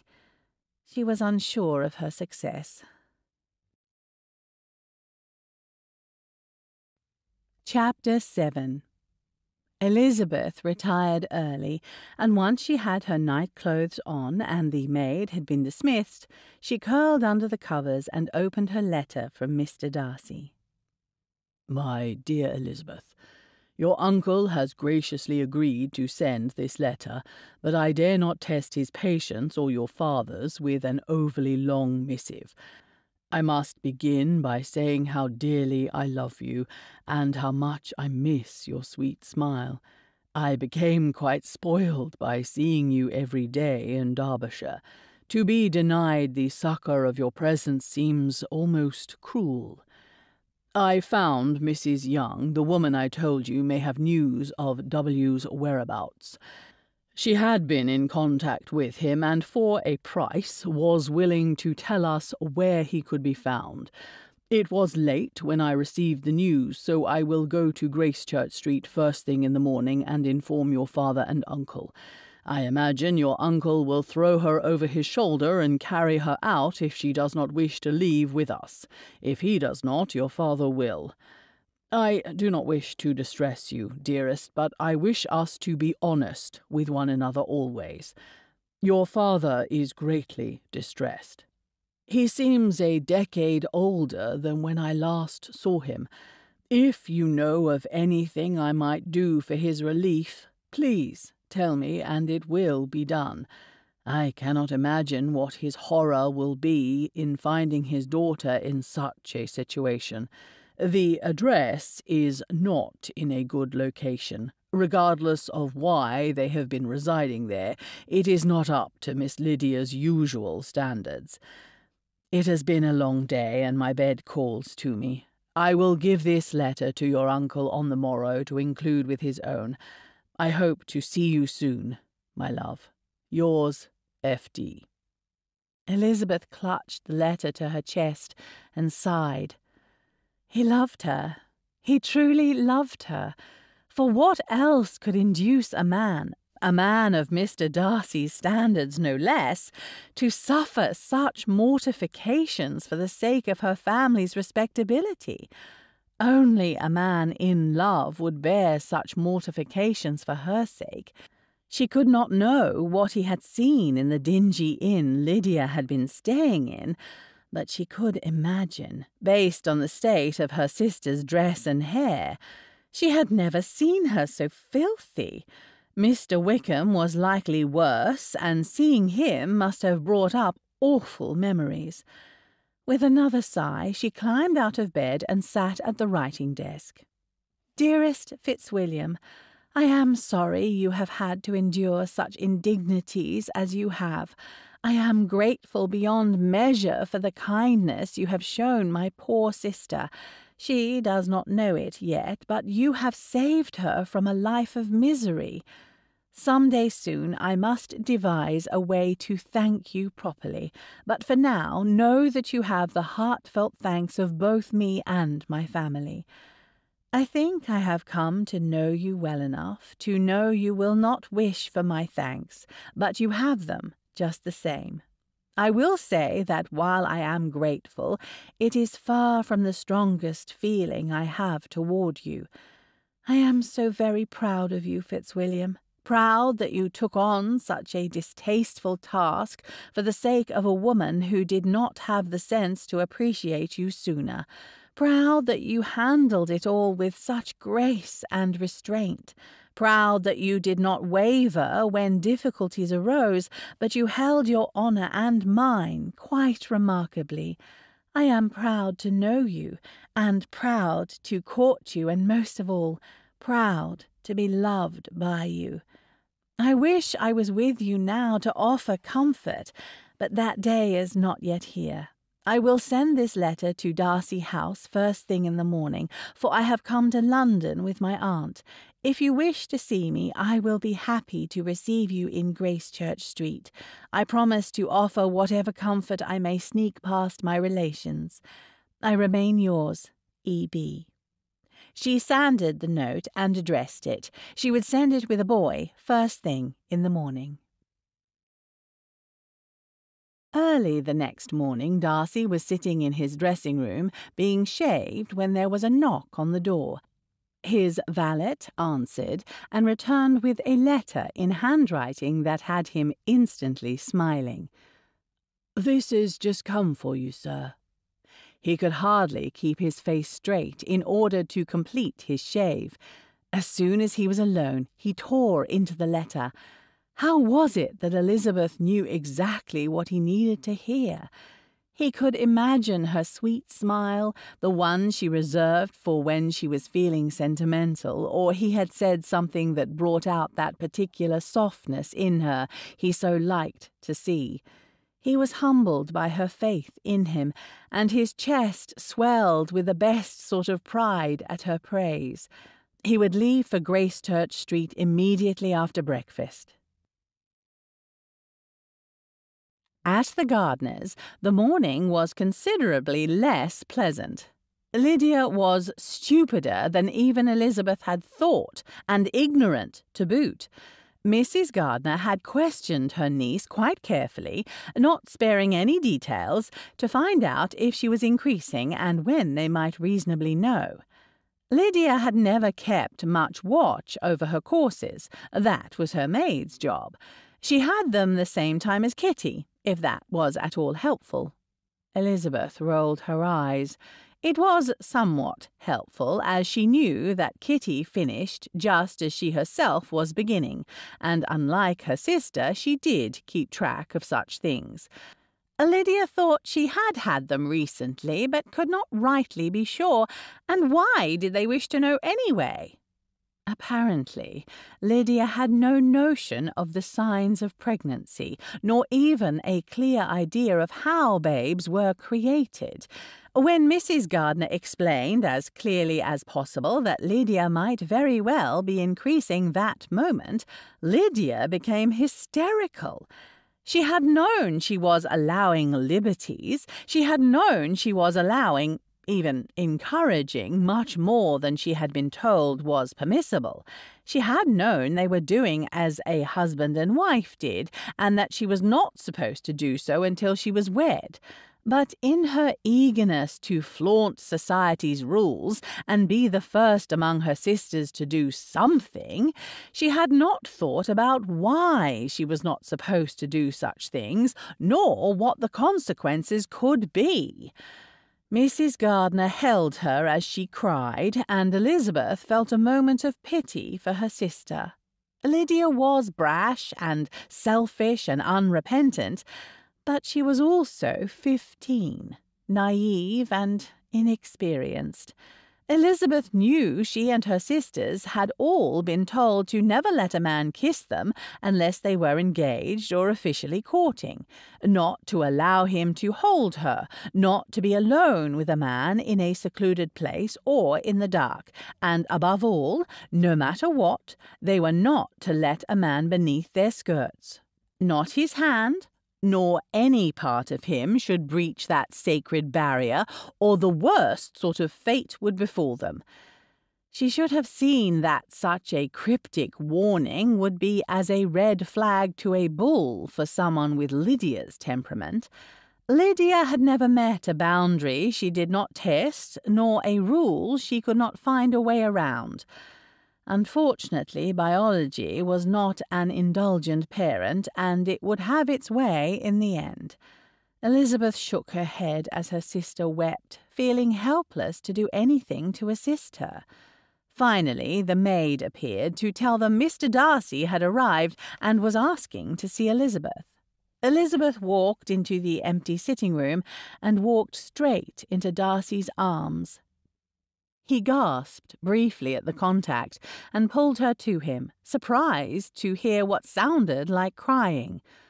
"There now, love, don't cry. All will be well." She sniffed and nuzzled her head into his chest. "You would never do that to me." "Do what, dearest?" "Seduce me and abandon me to face confinement on my own." He pulled back to look at her in the eye. "Of course I would not." He looked at her carefully. "Has something happened with Miss Lydia?" he asked, dreading the answer. Elizabeth looked down and fiddled with the buttons on his coat.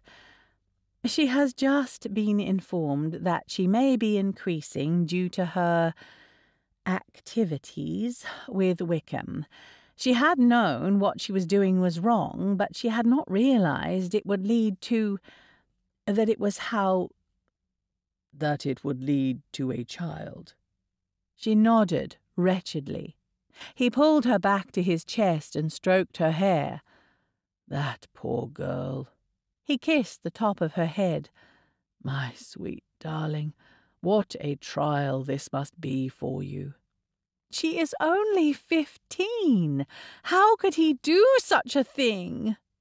Her lamentations gave way to tears, and she was once again weeping on his coat. Forgive me, Fitzwilliam, I am not normally such a watering pot. He wiped her tears with his handkerchief. There is nothing to forgive. It is a difficult situation. Your reaction is not unusual. She nodded miserably and led him to the sofa. Did you receive my letter? She asked. His eyes kindled, and he brought her hand to his lips. I did. How did you know just what to say? She smiled shyly, and he could not resist kissing her hand again. Though it seems unfair to your sister to say so, you make me very happy, Elizabeth, more than you can know. She smiled more brightly now, and squeezed the hand that still held hers. It is likely we will have to send Lydia away, said Elizabeth. I feared it would be so. Is her elopement well known in Meryton? Elizabeth sighed. Unfortunately, I fear it is. My mother was not quiet when she heard the news. The messenger arrived in the middle of the night and pounded on the door. The entire house was awakened. My father had no reason not to read the letter in front of my mother. Of course, he had no way of knowing what it contained. My mother has taken to her bed. Our servants will tell the servants of other households, and of course we have not been receiving visitors due to my mother's illness. My Aunt Phillips knows, and I fear she will have told her entire acquaintance before we have even returned to Longbourn. Darcy sighed and looked to the wall. She must be married, then. Yes. I do not see any other way. If my father sends her off, she will be ruined in Hertfordshire and could never return home. Has he expressed a desire for such an action? Asked Darcy, his brows raised in surprise. He has not, but I know he has thought of it. He is very grieved. I have never seen him in such a state. Darcy squeezed her hand. What do you think would be best for her? You know your sister better than I. She smiled at his sweetness. She had chosen just the right sort of man, one who would include her in solving problems within their family, one who valued her insight and believed she had some wisdom to offer. I think we must find her a husband, though I wonder if we might engage in some subterfuge first. What do you have in mind? What if we tell everyone she has married and gone off with her husband? He could be a soldier, and she could follow the drum, but in reality Lydia would be in the country for her confinement. What would be the purpose of waiting to find her a husband? Well, I imagine a decent man might be more willing to take her on without a child in tow, and then we could find a nice family for the child, and Lydia might have a better husband. One who would not resent the child that is not his own. Exactly, and I cannot think Lydia is ready to be a mother. Could she have the babe, if there is to be one, then go to the school you suggested? Or perhaps another like it. She could use a different name and hopefully gain some maturity and accomplishments. Then she could marry when she is older. She knew the likely answer, but she could not help but wish. He looked at her hopeful face. He understood her concern all too well.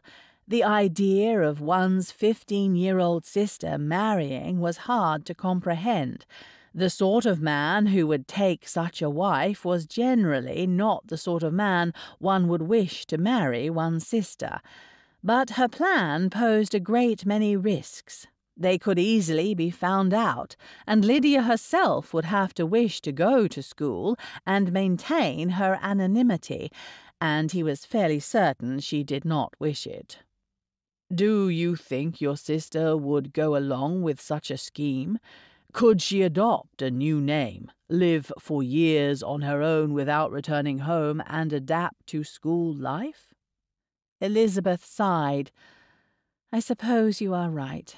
She likely will not wish for it. I still wish she could marry after the birth, if there is to be one. She will be 16 at the end of the month." "And there is a great deal of difference between nearly 17 and still 15. "Exactly." "We can discuss it, but it is very risky. We would likely need to find the man and attain his agreement to wed her after the birth, otherwise she will be known as Mrs. Brown, and then marry a man named Mr. West a year later." "Yes, it is a dreadful mess, isn't it?" "I am sorry, my love." She rested her head on his shoulder. "There is no one I would rather be in a dreadful mess with, Fitzwilliam. Your level-headedness soothes me." He smiled stupidly. He should not be flattered by such a compliment, yet he could not help the warmth that spread through him at the thought that such a fundamental part of his nature was so comforting to his beloved. It was yet another confirmation that they were well suited. "I will speak to your uncle and father. Perhaps we can find a way. Do you know when we will have an idea if she is increasing?" Elizabeth sighed again, hating the topic but loving the man she was discussing it with. "We should know within a fortnight." "That is some small relief, then." Chapter 8. The following week brought Lydia's 16th birthday, but nothing else. When Elizabeth began her courses the next day, that usually came after her sister's, Lydia fell into a deep despair. She cursed Wickham, for surely he had known exactly what he was about and had never intended to marry her. That fact became painfully clear when he never came to visit her at Gracechurch Street. Not once. He had the direction, and he was told that if he asked Mr. Bennet for her hand, he would be granted permission to marry her as well as Lydia's portion on the death of her mother, the same as her sister's, in addition to a small allowance from Longbourn while her father lived. Wickham had declined. He asked for more, much, much more, but Mr. Bennet held firm. He would see his youngest married to a farmer or shipped off to Ireland before saddling her for life with such a man. Lydia was devastated, but her devastation lasted only an afternoon before it twisted into rage. A white-hot, boiling rage that consumed her every waking moment. How dare he abandon her? How dare he take her virtue, her pin money, her girlhood, and make her a fallen woman? How dare he make her an outcast in society? How dare he make her a mother? How dare he? She spent days pacing across her room, mumbling to herself, screaming into a pillow and pounding on the bed. She willed her courses to come with every fibre of her being. She watched and waited and prayed, but still they did not come. One morning she awoke to a rolling stomach, and it was then that she knew for certain she would not be saved. She was with child, and soon she would be a mother if she even survived the birth. Everyone would know she had been abandoned by Wickham. She thought of Harriet Forster, laughing over the letter she had left for her, claiming she would sign her next as Lydia Wickham. How wrong she had been! How Harriet would laugh at her stupidity, or worse, how Harriet would pity her for her naivety. As she leaned over the chamber pot and released her dinner, only one thought ran through her mind. Her humiliation was complete. Lydia crept into Elizabeth's room shortly after the sun had risen. "Lizzie, wake up." "Lydia, what is it?" Lydia sat on the bed beside her prone sister. "Lizzie, I want you to talk to Mr. Darcy for me." Elizabeth sat up. "What? Why?" "I want to go away." "Go away? But you will go to Northumbria. You said you preferred it." "Yes, I know about that. I mean, after everything. I wish to go away." "Where to?" asked Elizabeth gently, seeing her sister's agitation. "To India." "India?" cried Elizabeth. "Shh! Sorry. Why India? It is far away, and no one knows me there, and I could begin again. I will be called Mrs. Smith in Northumbria, will I not? Or some other name. Yes, you will be presented as a war widow. Everyone will know I am not, but they will go along with it so they do not have to think of the truth." Elizabeth was surprised at her sister's insight, but Lydia was not wholly stupid, merely averse to using her mind. "So you wish to continue being this fictitious widow and travel abroad?" "Yes. I thought Mr. Darcy might have a friend or cousin or someone who needed a travelling companion. He seems to know a great many people." "Yes, he does. Must it be India, or would you consider another locale?" "I have heard the West Indies are beautiful. Or perhaps Canada." "I believe it is very cold there, and you know how you dread winter." "Yes, of course. I do not much care where, Lizzie. I just feel so dreadfully that I must get away." Elizabeth grasped her sister's hand and squeezed tight. "I can imagine. I will speak with Mr. Darcy today." Lydia nodded and slipped out of the room. Mr. Darcy called at his usual time, and Elizabeth quickly informed him of her sister's wishes. "What do you think? Is it at all possible?" Mr. Darcy looked dazed from all the information she had piled atop him. "I suppose it is possible, though I do not know who she would travel with. I could make inquiries. Would she ever wish to return, do you think?" "Probably, but by then so much time will have passed that she can say she is a widow, and her friends will believe her, especially if she has been travelling." "Yes." Mr. Darcy rubbed his chin in thought. "I will give it due consideration." Chapter 9. Mr. Bennet returned to Longbourn and announced that Lydia had married in London and was away on her wedding trip. Privately, he told his wife that she would likely not return to Longbourn for some years. Mrs. Bennet was sad to lose her favourite child, but was happy to brag about the young Mrs. Westham. When Lady Lucas impertinently inquired why she was now Mrs. Westham when she had run off with Mr. Wickham, Mrs. Bennet huffed and told her she must have heard the name wrong, for it had been Mr. Westham all along. His father had a small estate in the north of England, and they would return there after their wedding tour.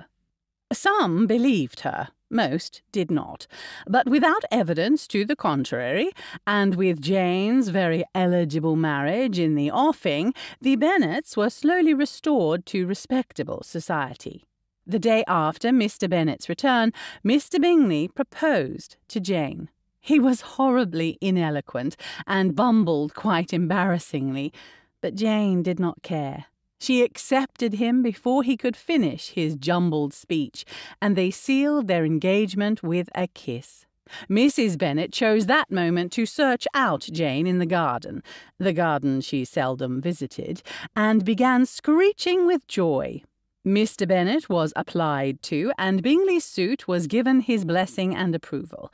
All agreed a marriage within a month's time was just the thing to take the neighbourhood's mind off Lydia's recent misadventure.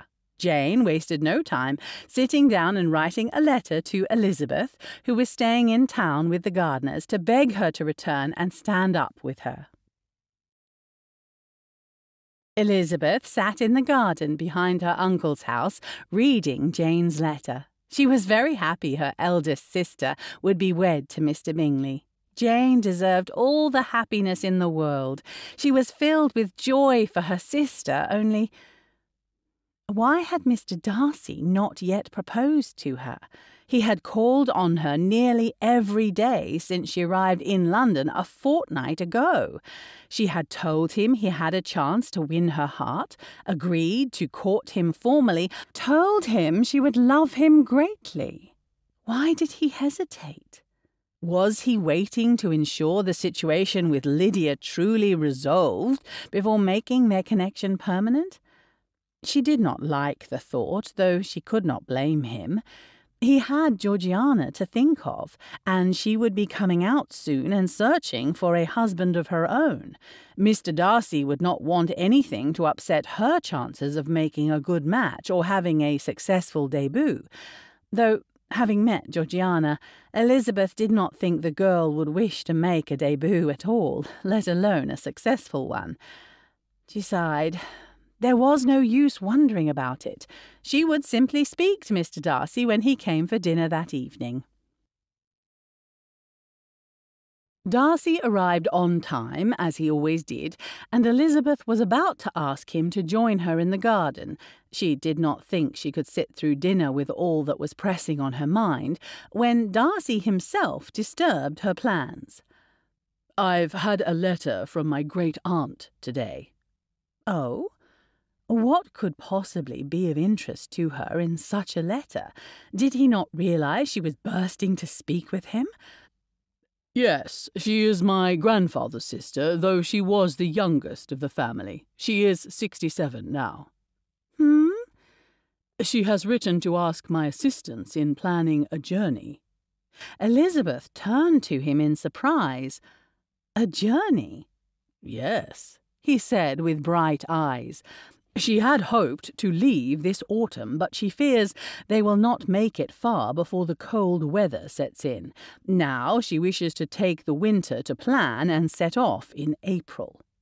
Elizabeth quickly did the math in her head. If they were lucky, Lydia would have delivered her child in time, but babes were not known for punctuality. What if she has not delivered before the journey begins? "She wishes to depart at the end of the month. I may be able to delay her a few weeks." "Lydia will need time to heal, or so my aunt says." She sighed. "I feel woefully unprepared to help her. I remember very little of my mother's confinements, though I remember my aunt being tired for months afterward. Of course she had the babe in the house crying at all hours of the night." "Yes, your sister may recover quicker if the babe is being cared for elsewhere, and she is very young." Elizabeth blushed repeatedly at the realization she was discussing such things with Mr. Darcy. Yes, her youth may aid her there. But, Fitzwilliam, what will be done with the babe? I have been thinking about it, and I know the father is a blackguard and the mother a silly girl, but it will be my niece or nephew. I do not feel right sending it to the orphanage or having it permanently fostered out." "Did your father not tell you?"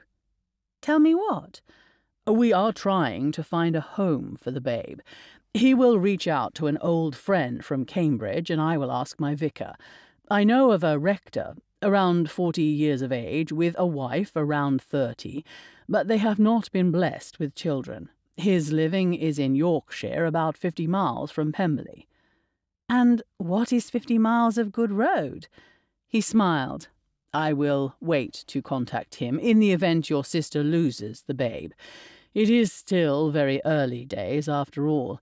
I would not want to raise their hopes if nothing is to come of it. Of course, it is terrible of me that I almost wish she would lose it.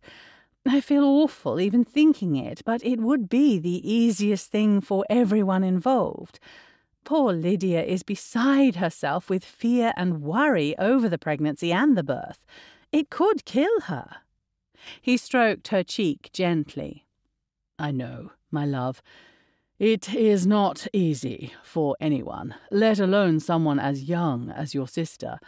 We must hope her youth will see her through.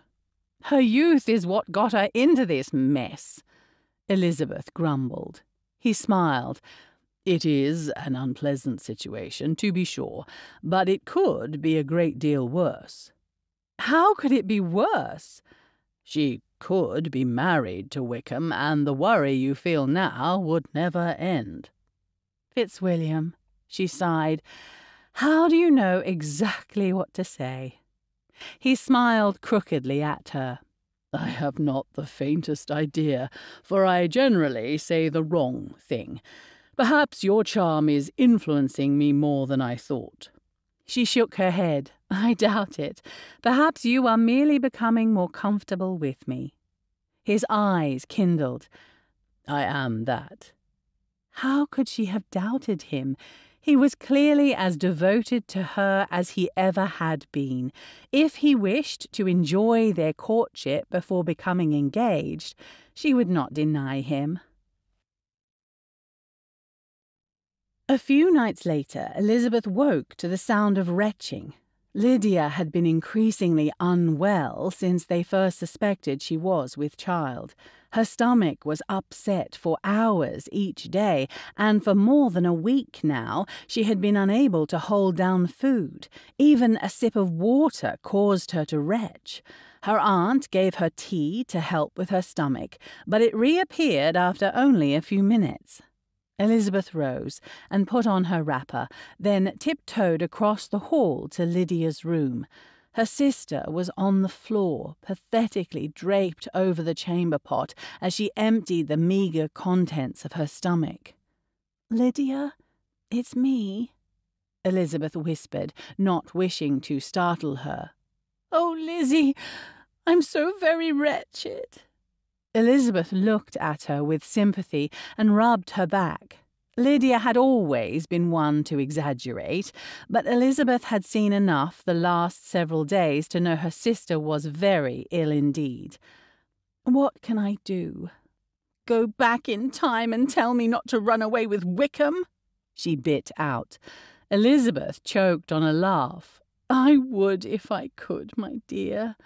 She rose and went to the basin, soaking the cloth and wringing it out. She placed the wet cloth on the back of Lydia's neck. "I would make this end if I could, Lydia." Lydia rested her head on her arm and sighed. "Is this the punishment for my sins?" "What? This endless illness? Is this what I get for running away? For stealing Kitty's shoe roses and Jane's bonnets and never listening when you and Jane told me to act more ladylike? Am I being punished?" Elizabeth's heart ached for the pain in her sister's voice. Yes, Lydia had been an awful spoiled beast and an unkind sister at times, but did she deserve to pay for that immaturity for the rest of her life? Did she not deserve an opportunity to learn from her mistakes and do better? "I do not think you are being punished, Liddy. I think," she said slowly, choosing her words carefully, "that you are being given an opportunity." "To see how many dresses I can shrink out of before I waste away and die?"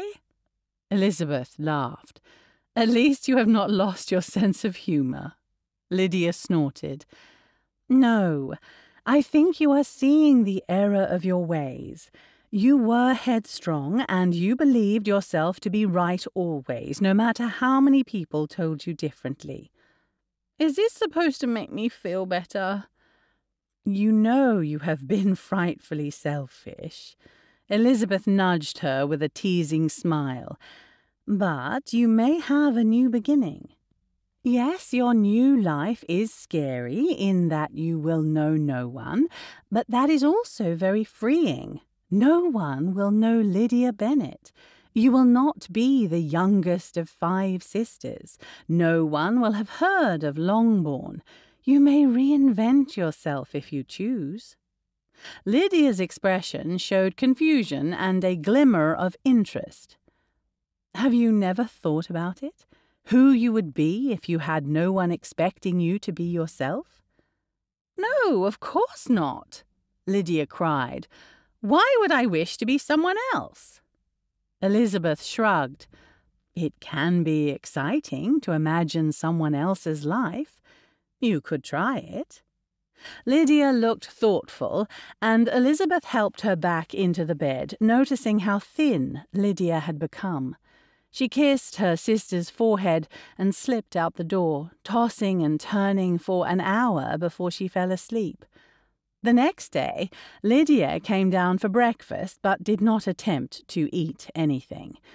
Elizabeth had not seen her in bright light for a few days, and she gasped at her sister's appearance. Lydia's normally bright complexion was dull and pale. Her eyes were sunken with dark bruises beneath them, and her dress hung off her loosely. She must have lost at least a stone in the last fortnight. "Good morning, Lydia. Did you sleep well?" she asked gently. "After you left, I was able to sleep a few hours before this morning's bout began." Mrs. Gardiner looked at her with sympathy. "I know it is awful. It will not last forever. A few more weeks and it will pass." Elizabeth knew her aunt well, and she could not help but notice that Mrs. Gardiner did not look entirely convinced herself. After Lydia had gone to rest by the window, Elizabeth approached Mrs. Gardiner. "Aunt, I am worried about Lydia. Have you ever seen someone as ill as she is?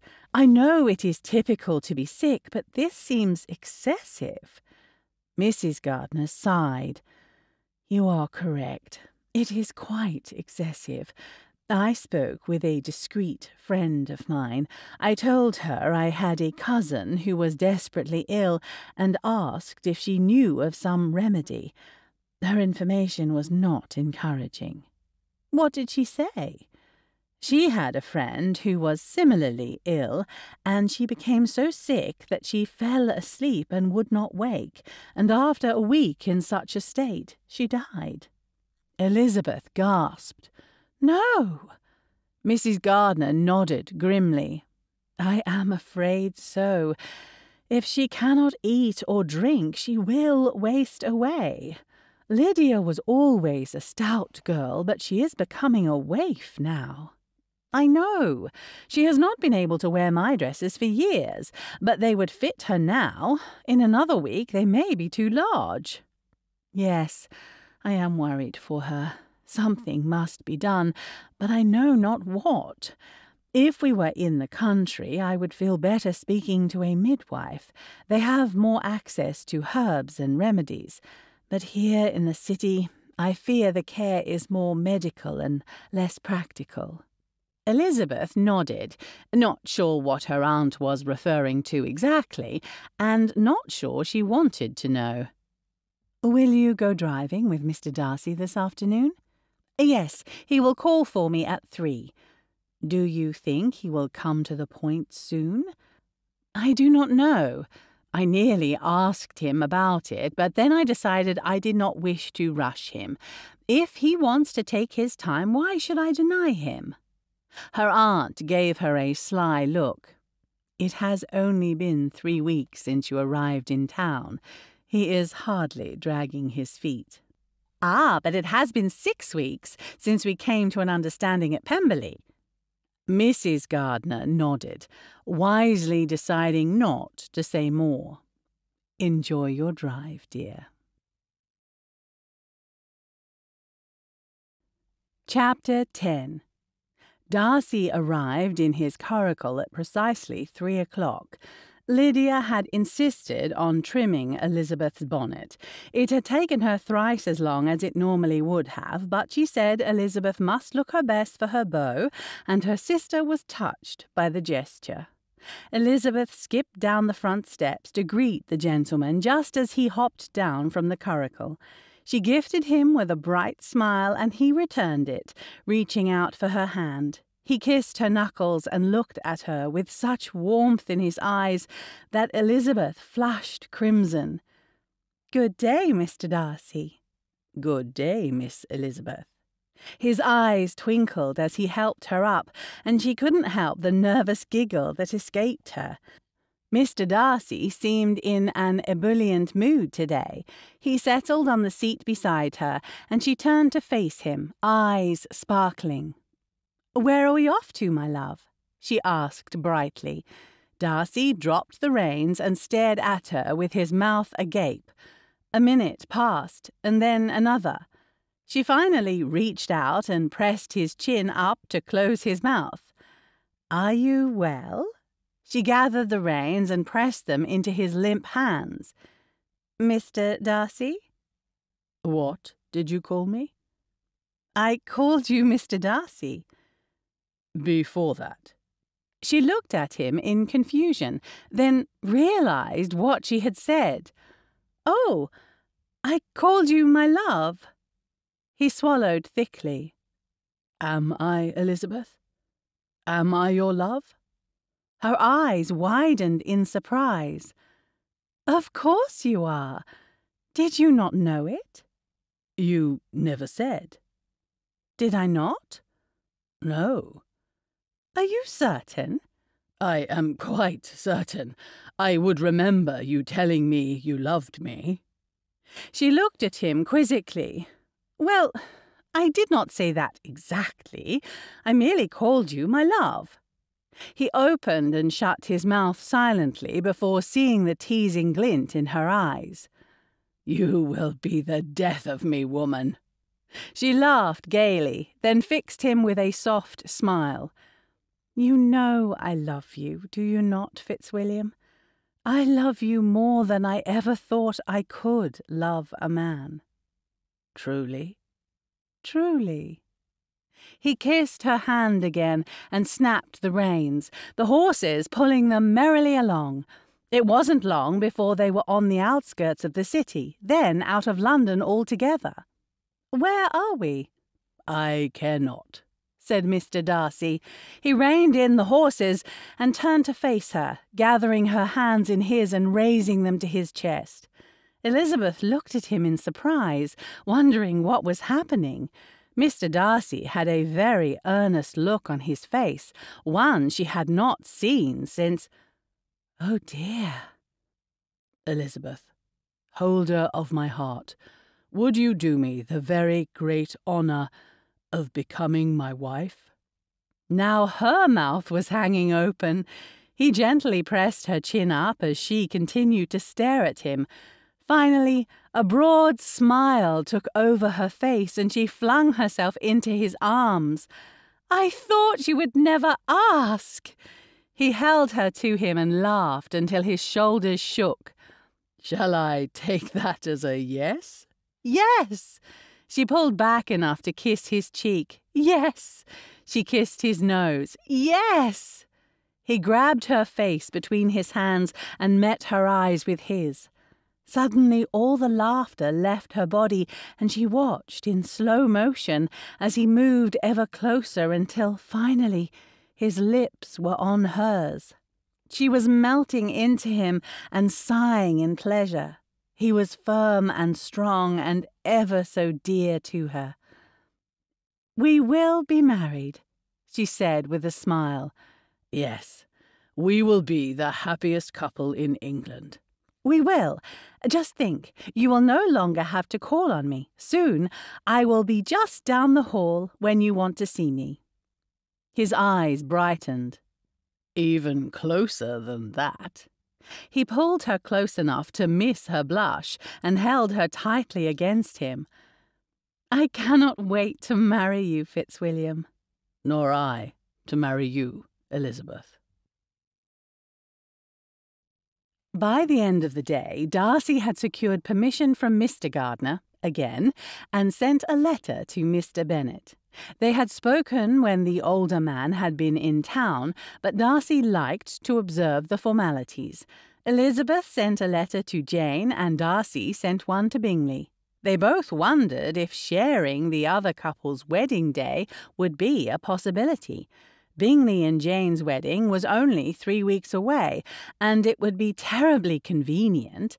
Elizabeth asked Jane what she thought of the scheme and eagerly awaited a response.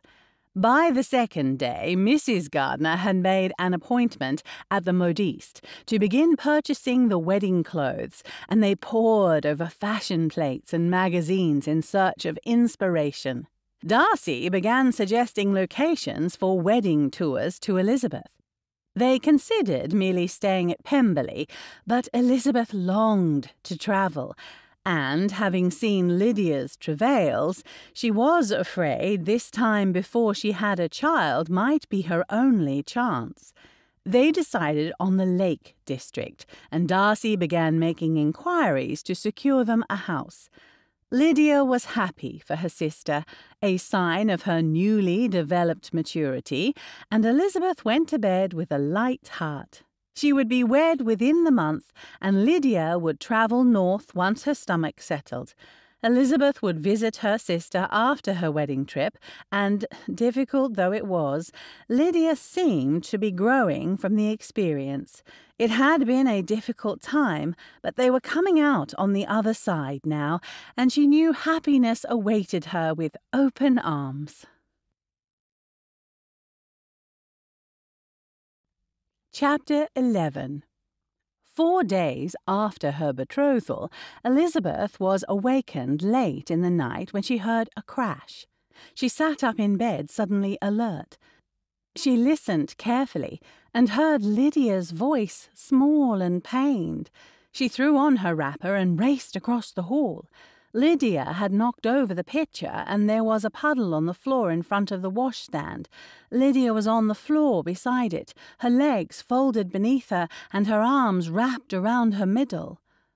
"Is it your stomach, Liddy?" "Lizzie, something is dreadfully wrong," she whispered. She looked up at her sister with frightened eyes. In only the last few days, Lydia's cheeks had hollowed out, and her skin had turned ashen. Elizabeth had a brief feeling that she was seeing death trying to claim her sister, but shook it off. "Let's get you into bed," she said with determination. She helped her sister up, Lydia leaning on her heavily. The moonlight filtered in through the open curtain, and Lydia looked ghostly in the light. Elizabeth could not bear to see her sister's visage and looked down. That was when she saw a spot on the front of Lydia's shift. "What is that?" She peered more closely. Then, fearing she knew what it was, she looked over her shoulder at the back of her sister's shift. "Lydia, you are bleeding." "Am I?" she asked weakly. Then Elizabeth watched in horror as Lydia's eyes rolled back into her head and she fainted into her sister's arms. Elizabeth caught her as best she could and cried out for her aunt and uncle. There was no use trying not to wake the house now. They had to save Lydia. They had to. What followed were several restless hours. Mrs. Gardner said Lydia was losing the babe. She then whispered that it was a blessing in disguise, for growing it had been killing Lydia. Lydia herself remained senseless throughout the night, but they were able to drip water into her mouth with a cloth, and she showed no signs of retching. The midwife said she had seen such things before. If the mother woke soon and took nourishment, she should be well. If she did not wake soon, then there was little they could do. Elizabeth paled at the pronouncement, and her aunt took the remaining instructions. The midwife left them with a bottle of something they should get Lydia to drink when she woke, and told them she would call again in a few days. "Poor Lydia! How could this happen?" whispered Elizabeth. She needed no answer. She knew exactly how everything had happened. Lydia had been spoiled and indulged her entire life, and never taught that there were consequences to her actions. Because she was never told no, she believed she could not be wrong. Because she was constantly praised, she believed the words of a practiced seducer. Of course she was beautiful. She had been told so her entire life. Of course she was preferred over her sisters. Was she not her mother's favourite? Wickham had preyed on her like a doe in the woods, and she had not even had the sense to run from him. Nothing in her upbringing had prepared her for such a man, and nothing in her nature would deny herself what looked to be a bit of fun. She had no concept of danger, of consequences, of society's censure. She had not seen that which she did not wish to see, much like Mrs. Bennet. Elizabeth had seen this trait in her sister. She had lamented it, been embarrassed by it, and scorned it. But she had said nothing to her father until Lydia was invited to Brighton, 9 months after she had come out. Why had Elizabeth not spoken sooner? When they first spoke of Lydia coming out, she could have told her father what she had observed in her sister, expressed her concerns that her mother was the last person who should chaperone a girl such as Lydia. It might not have made a difference. He might have dismissed her, as he had done in summer, but at least she would have tried. At least she would have known that she had done everything she could. Elizabeth shook her head and slunk into her room. Her aunt was sitting with Lydia, and Elizabeth wished to get a few hours of sleep. She was supposed to go shopping with her aunt that afternoon for her wedding clothes, but she could not. Not until Lydia was awake. "Is Miss Bennet well?" Darcy asked, his voice low and urgent. Yes, sir, but she was up all night and is still abed," said the housekeeper. "I am here, Mrs. Riggs," said Elizabeth, as she entered the parlour. She was a little pale, and she knew there were blue circles beneath her eyes, but she was awake and dressed. "Very well, miss." The housekeeper left them, and Darcy rushed over, taking her hands in his. "My dear, what has happened? There is a great cloud over the house." "Lydia lost the babe in the night." He started. "It was very difficult for her, and she has fallen into a deep sleep. We do not know when she will awaken." He tugged her to a sofa and sat beside her, her hands still held tightly in his. "I am sorry, my heart. Is there anything I might do for you, or for Miss Lydia?" Elizabeth sighed, and it all came out. Her dark thoughts in the middle of the night, her fear for her sister's life, how terribly ill Lydia had been, and the concern over what would become of her now. Darcy listened quietly, stroking the backs of her hands, and proffered his handkerchief when needed. He requested tea, and added a splash of brandy to it, despite the early hour, and encouraged her to drink and eat, even if it was only a little bit. What shall become of her now? Everyone in Hertfordshire believes her to be married, but there is no husband. Mr. Wickham has run off "To America," added Darcy. "America!" "I could not have him on English soil, Elizabeth. He would forever be a thorn in our sides. Please understand." She stroked his cheek. "Of course I understand. I am merely surprised. How very gallant of you. Thank you, Fitzwilliam.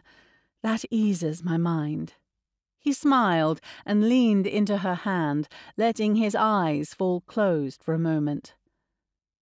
"I do not know how I would get through this without you, my love." He smiled happily at her, and she picked up her teacup to cover her deepening blush. "What do you think we should do next? The cottage in Northumbria is no longer required. Is it possible for Lydia to travel earlier than anticipated?" I wonder. Darcy trailed off. I have an idea, but I do not know if it would work. Allow me to send a few letters. I will let you know as soon as I have something. It was a long day and a longer night, but the following morning Lydia awakened. She blinked her eyes slowly and looked about the room in confusion. "Where am I, Lizzie?"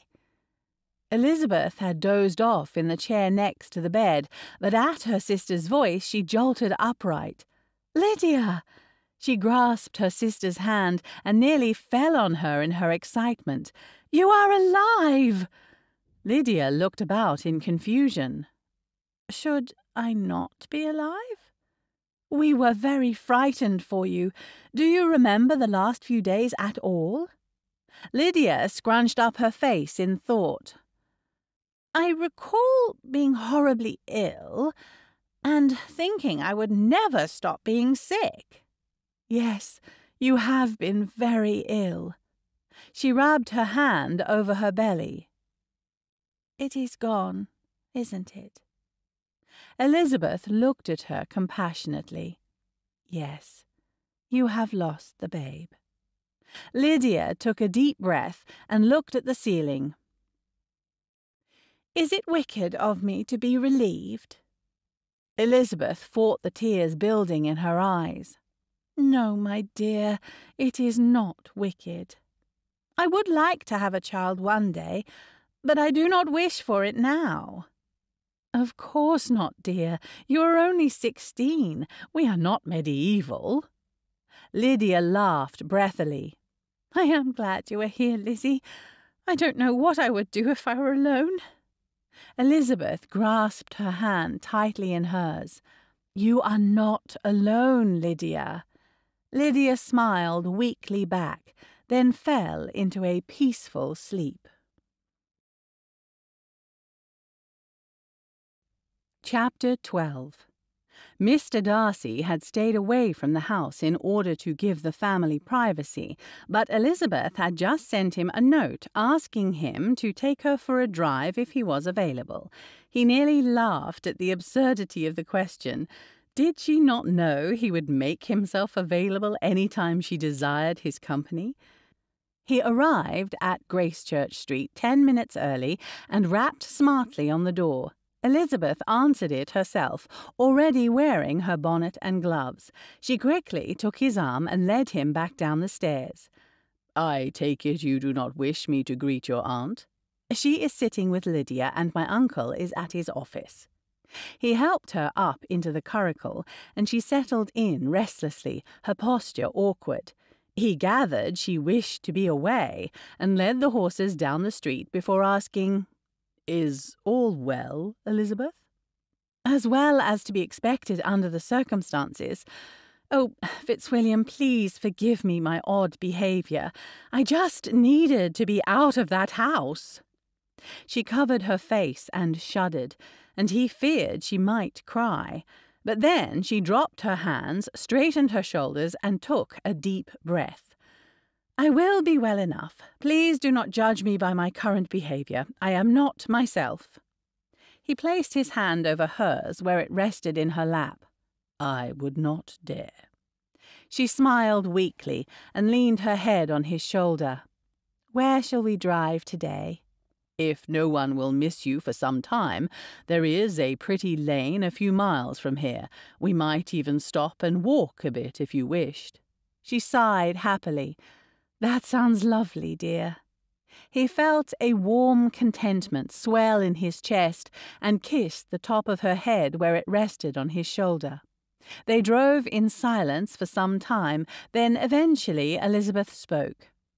"It is such a trying situation. Lydia wishes she could simply go home and pretend that nothing has happened, but her elopement from Brighton was well known, and her marriage was recently announced. There is no going back for her." "No, there is not." "She understands that, but she does not like it. Understandably so. I have never seen her so subdued. She is almost another person." Difficult experiences can change us. She turned to look at him. Do you have personal experience? Unfortunately, yes.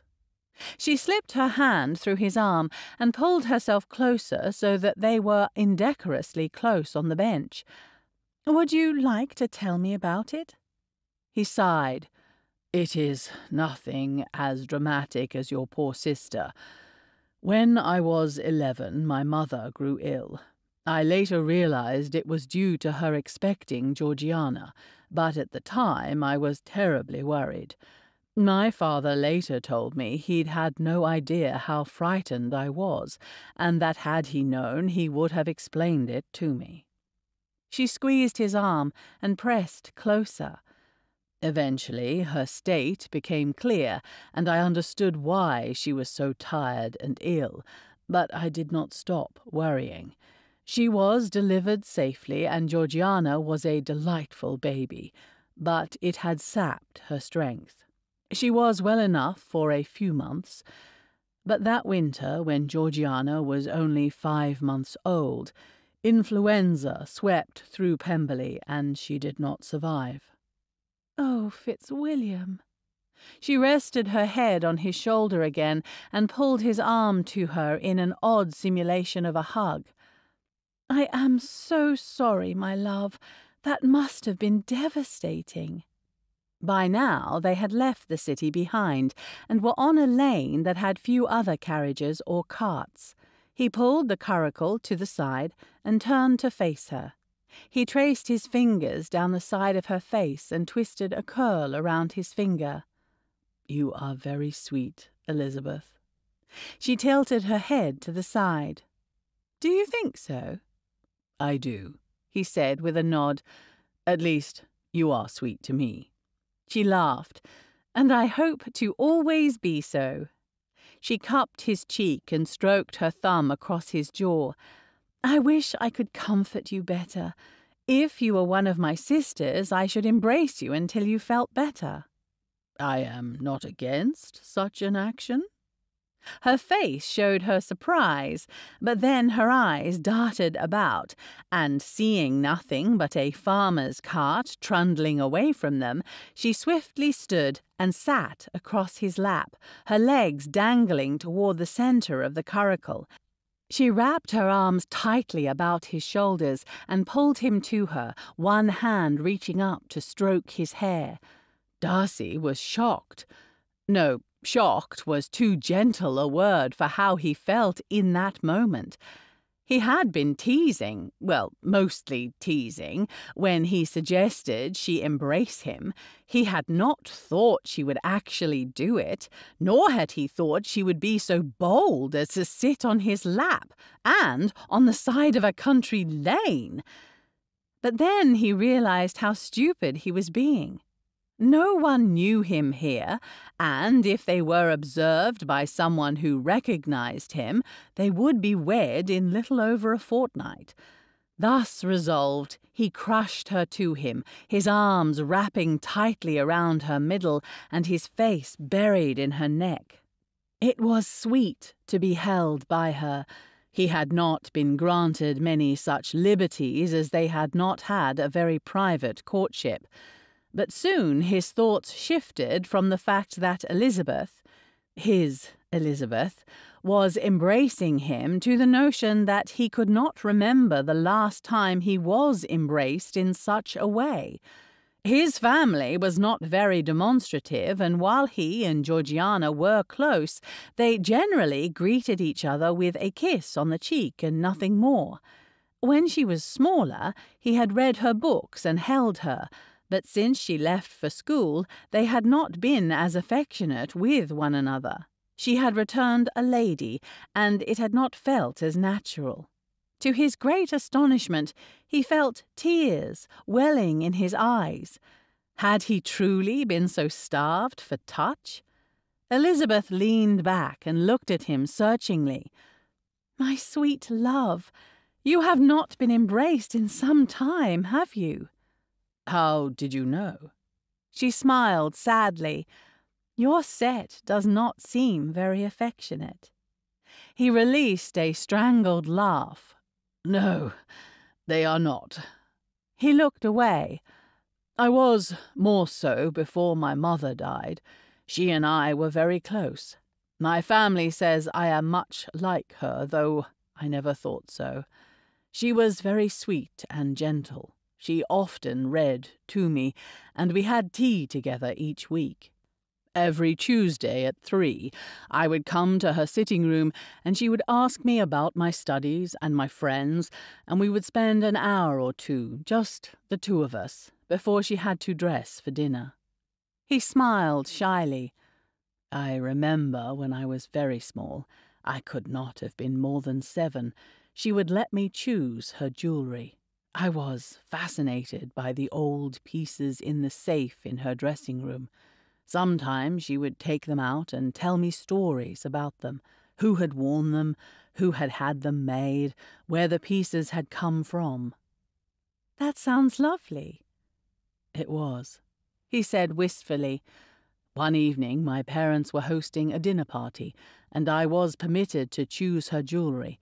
I took the assignment very seriously, and I chose an enormous ruby set. The stone was large in a thick gold setting, and the bracelets were very heavy. Her Abigail had told me she would be wearing a blue dress, and I thought the blue and red would go nicely together." Elizabeth put a hand over her mouth. "Oh dear." "Quite. It clashed terribly, but I remember thinking that it looked like the flag, and was that not a pretty thing?" Elizabeth laughed. "Did she wear it?" "Oh, yes. My mother insisted that she had said I could choose, and I had made my selection, therefore she would wear it. My father later told me that she got odd looks all evening, and some of the ladies wondered if she or her maid were blind to colours. But Mother just smiled and went about hosting as she always did." "She sounds like a wonderful mother," said Elizabeth softly. "She was." "And you have felt her loss keenly." "I have." She squeezed him tighter. "Oh, my love, I wish I could do more." "You are doing quite enough, Elizabeth," he said gently, pulling her tighter. Chapter 13. Mr. Darcy came to dinner the following evening, and what was to be done with Lydia was the main topic of conversation.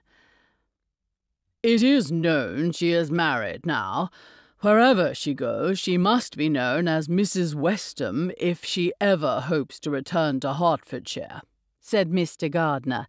He pinched the bridge of his nose. "Perhaps we should have waited to announce the wedding." "We could not have waited any longer," said Mrs. Gardiner in a consoling voice.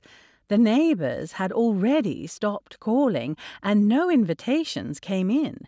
People were asking questions, and that is only what we know of in Hertfordshire. Who knows what may have been spread about in Brighton?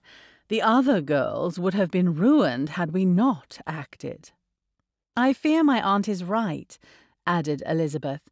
"I have had a letter from Mary detailing exactly how many of our supposed friends crossed to the other side of the street when she ventured to Meryton." Mrs. Gardiner squeezed her hand. "As much as I would like to continue lamenting our situation and past decisions, we should now consider what it is we should do." "Right," said Elizabeth. "What do you all think so far? She cannot return to Longbourn, but now that there is to be no babe, is remaining in London an option?" She looked to her aunt and uncle with a question in her eyes.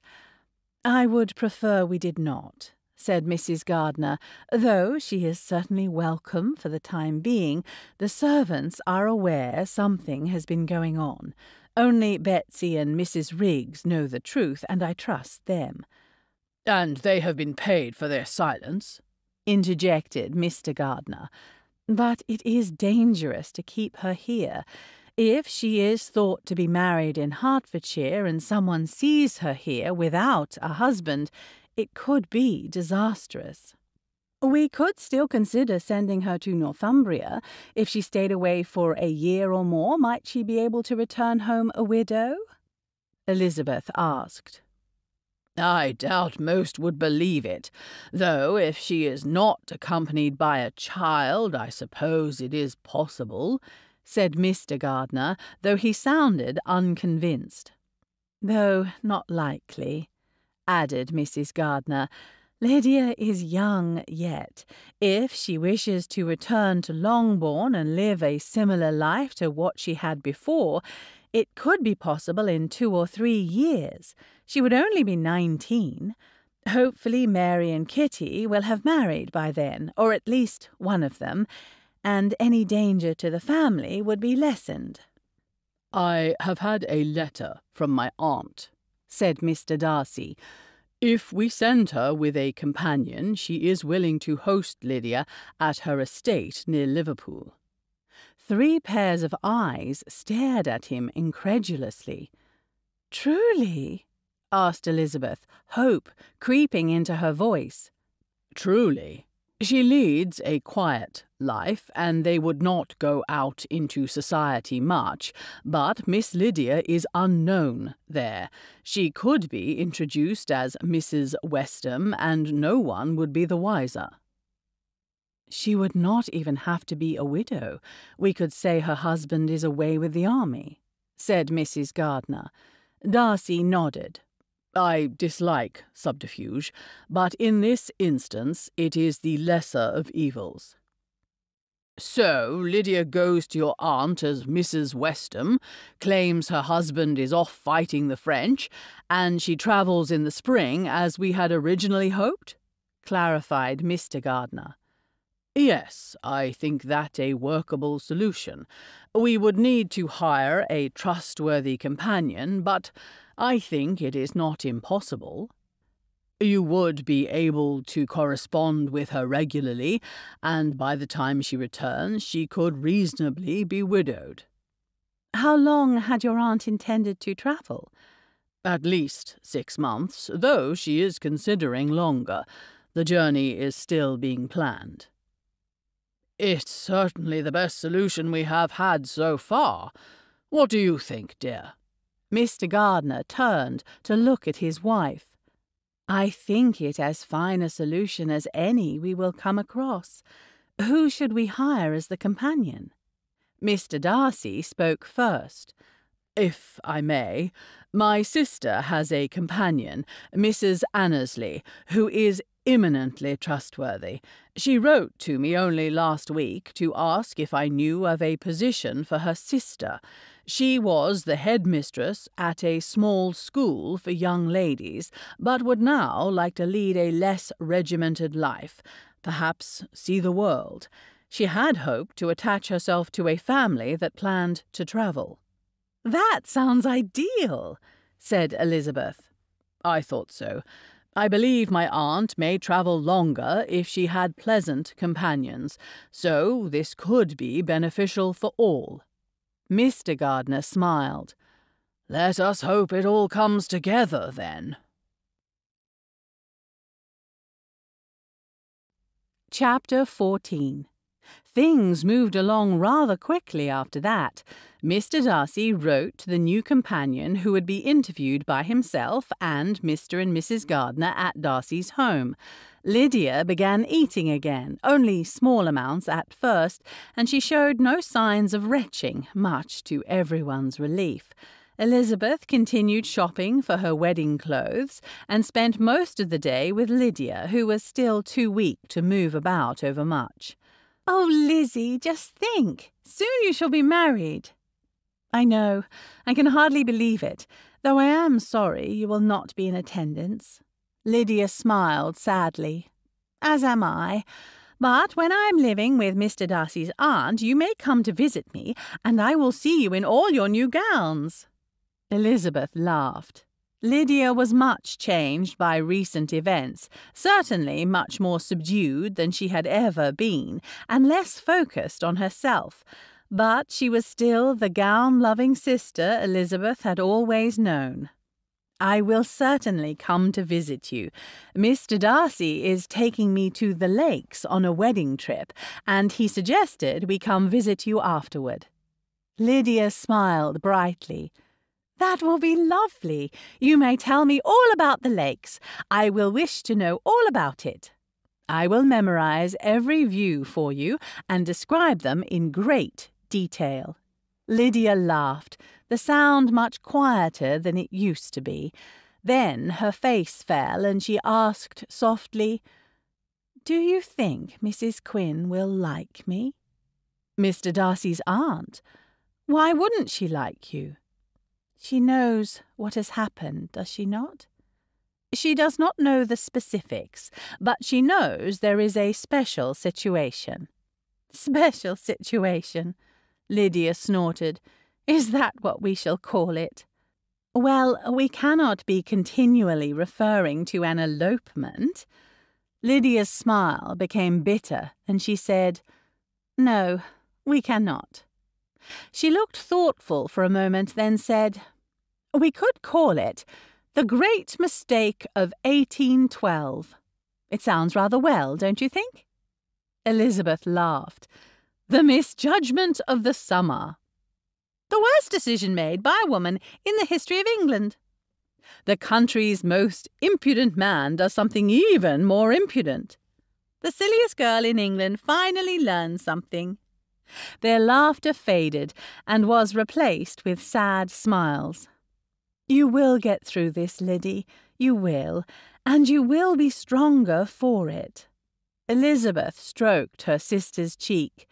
Lydia blinked back tears and said, "And better travelled." "That as well."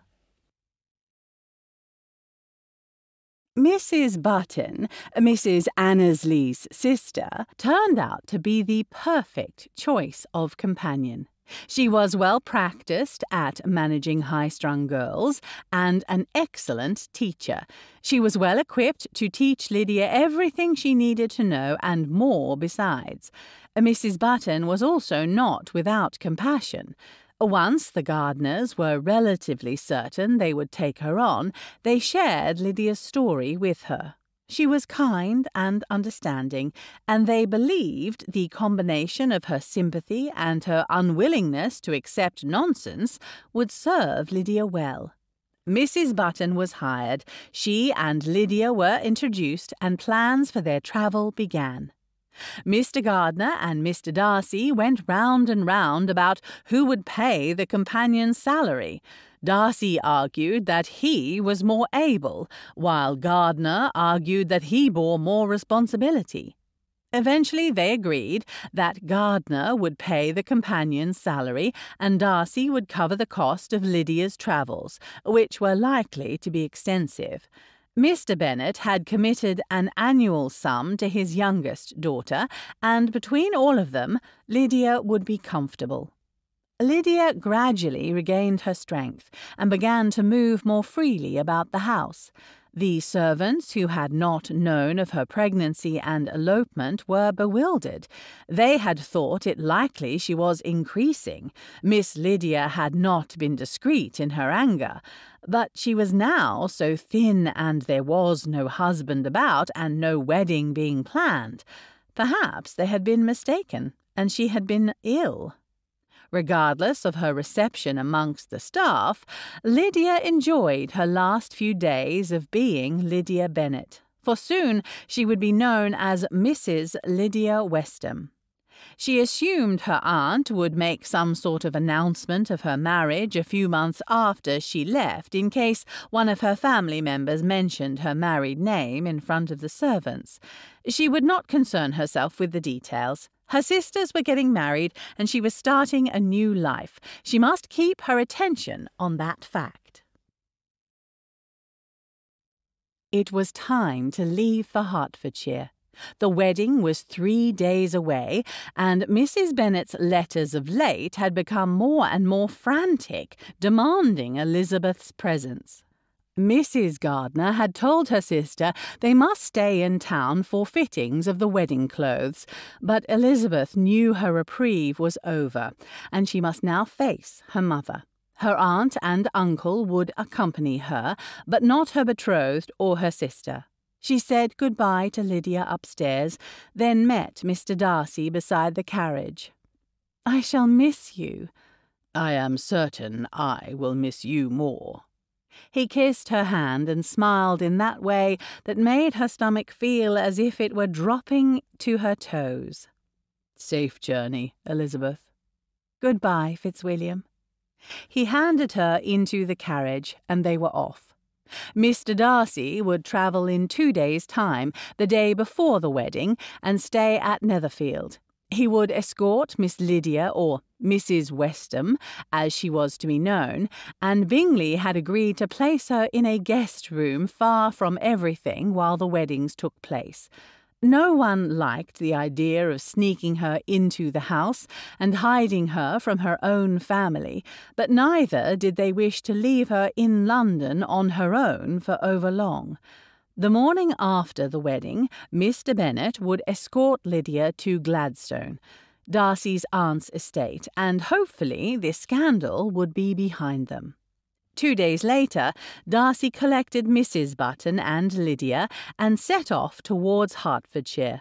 He rode beside the carriage for the first 15 miles, but a light rain forced him into the conveyance, and he found himself alone with 2 women he knew not at all, in a confined space. He was more than a little uncomfortable. He knew he must speak, but he could think of nothing to say. He knew Elizabeth would laugh at him were she to see him thus, but the thought did not help him at all. "I wish to thank you, Mr. Darcy." He looked away from his study of the window at Lydia's quiet declaration. "Whatever for?"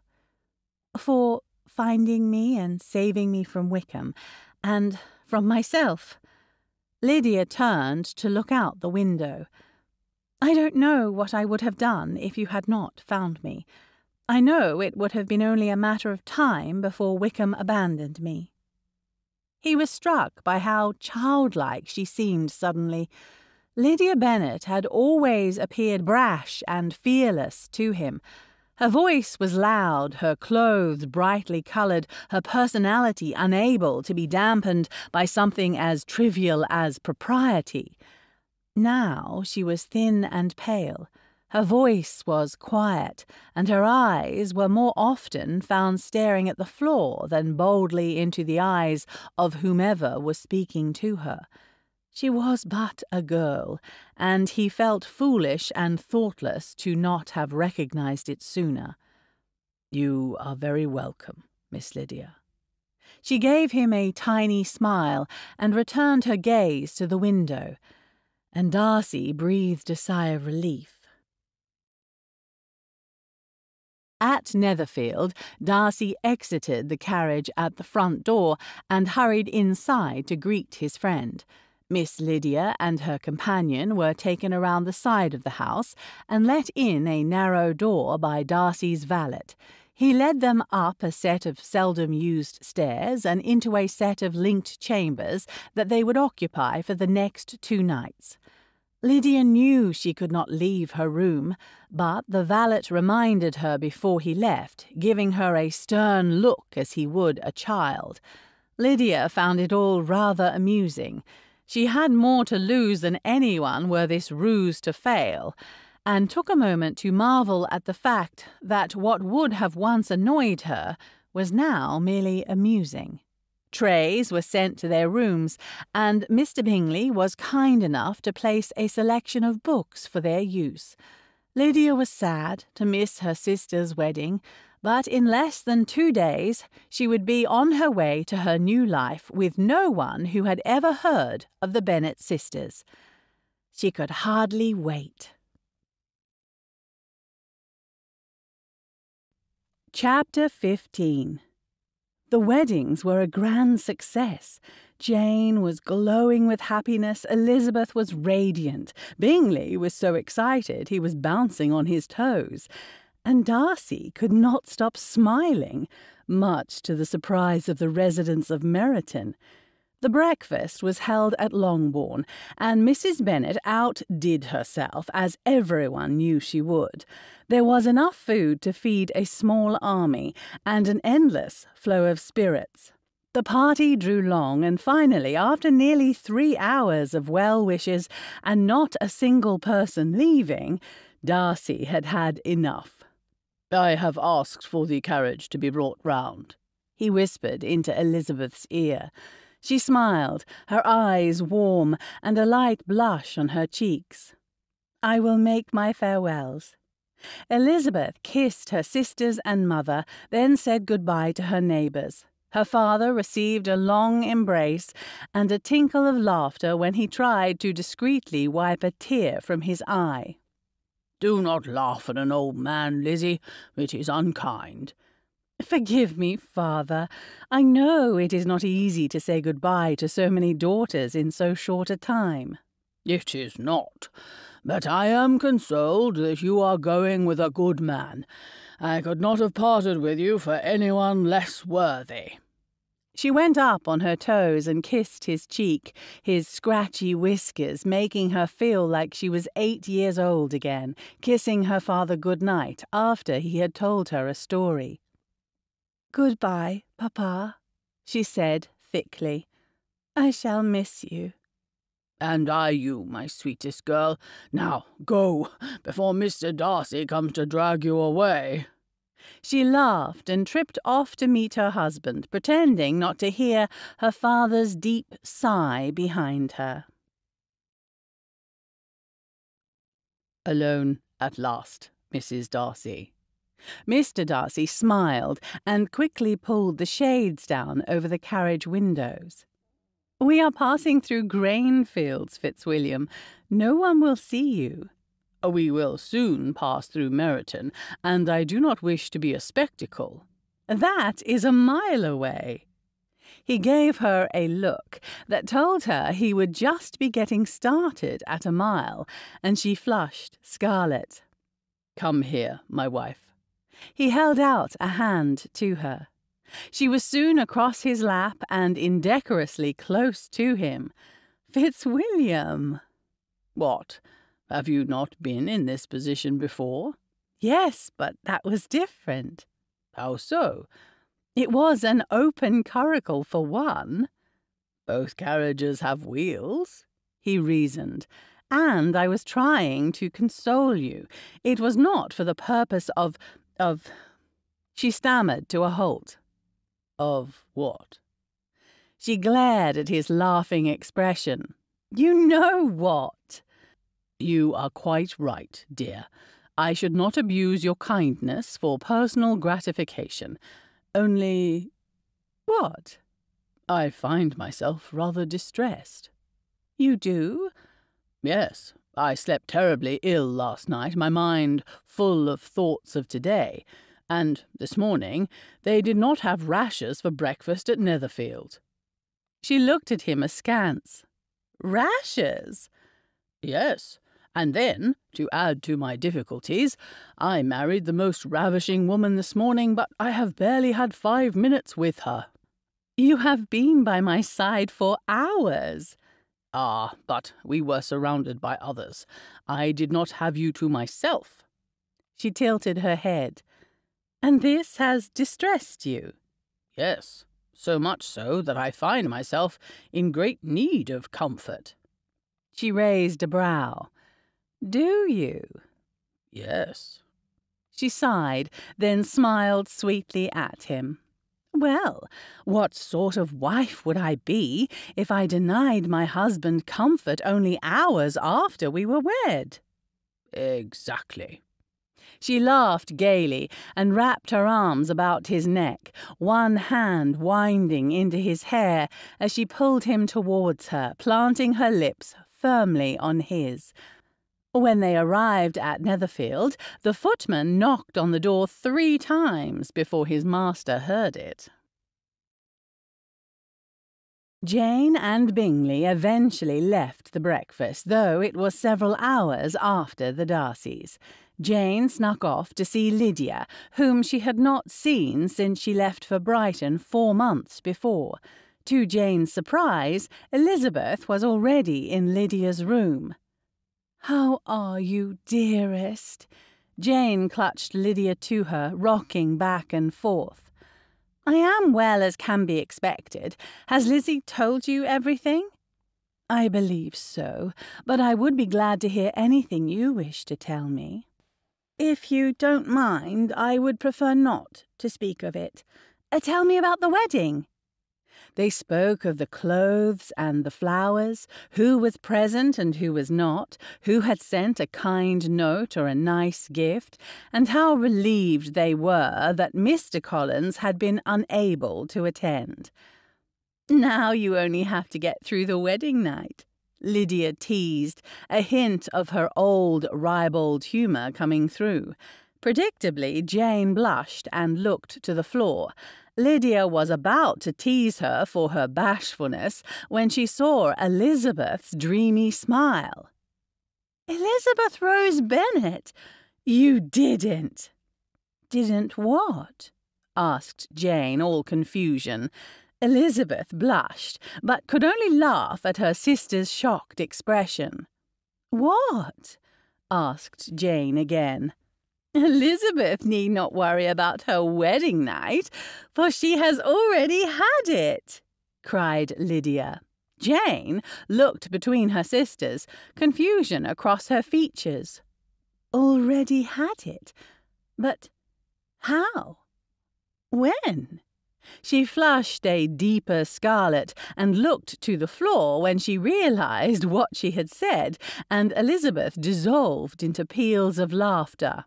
"We left the wedding breakfast some time ago," she finally managed. "No." Jane's eyes were wide. "Elizabeth, what is the problem? It is my wedding day. Besides, now I may relax and enjoy an hour with my sisters while my new husband takes a nap." Lydia laughed uproariously over this, while Jane continued to look between them and the floor, flustered beyond anything. "Dear Jane, do not worry," said Elizabeth. "All will be well. If Charles cares for you half as much as Fitzwilliam does for me, you will be very well pleased." Jane flushed even darker, and her sisters laughed until their sides hurt. Epilogue. Gladstone, 11 October 1812. Dear Lizzie, we arrived at Gladstone yesterday shortly before dinner. The journey was uneventful, and we are all well. Gladstone is a large house, a little bigger than Netherfield and rather prettier. The gardens are lovely, even though it is October. Mrs. Quinn says they are at their prime in spring, when the azaleas bloom. I shall have to wait and see for myself. We were all tired from the journey, but dinner was a pleasant affair even so. Mrs. Button seemed very impressed with the house. I did not think I would like having a companion, but she told me the most interesting stories of the girls at her school as we travelled. One actually climbed down a trellis to escape in the night. Can you imagine? I felt rather better about my own behaviour after hearing that. The housekeeper, a serious woman with a nose like a hammer, gave us a tour of the house this morning. I was perfectly pleasant, but she never smiled at me once the entire time, though I suppose if I had a nose like that, I would not smile either. Once we were shown the library, Papa refused to leave it. He has been there above 4 hours now, and I do not know if he will ever give it up. He had planned to stay 2 more days before returning to Longbourn, but perhaps he will stay a few weeks. How are the lakes? Are they as beautiful as you thought they would be, or does everyone make more of them than they ought? More importantly, how do you like being married? Is Mr. Darcy good to you? I cannot believe he would not be, but if he is not, you may tell me of it. I wish to confess something to you, but you mustn't tell Jane, for it will only upset her, and she should be happy so soon after her wedding. Do you remember visiting me at Netherfield on your wedding day, and Jane joined us, and we all laughed when you and Mr. Darcy snuck off to be together even before dinner?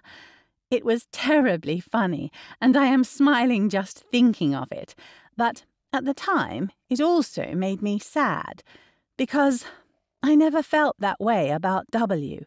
He was not kind to me, Lizzie. Not like that.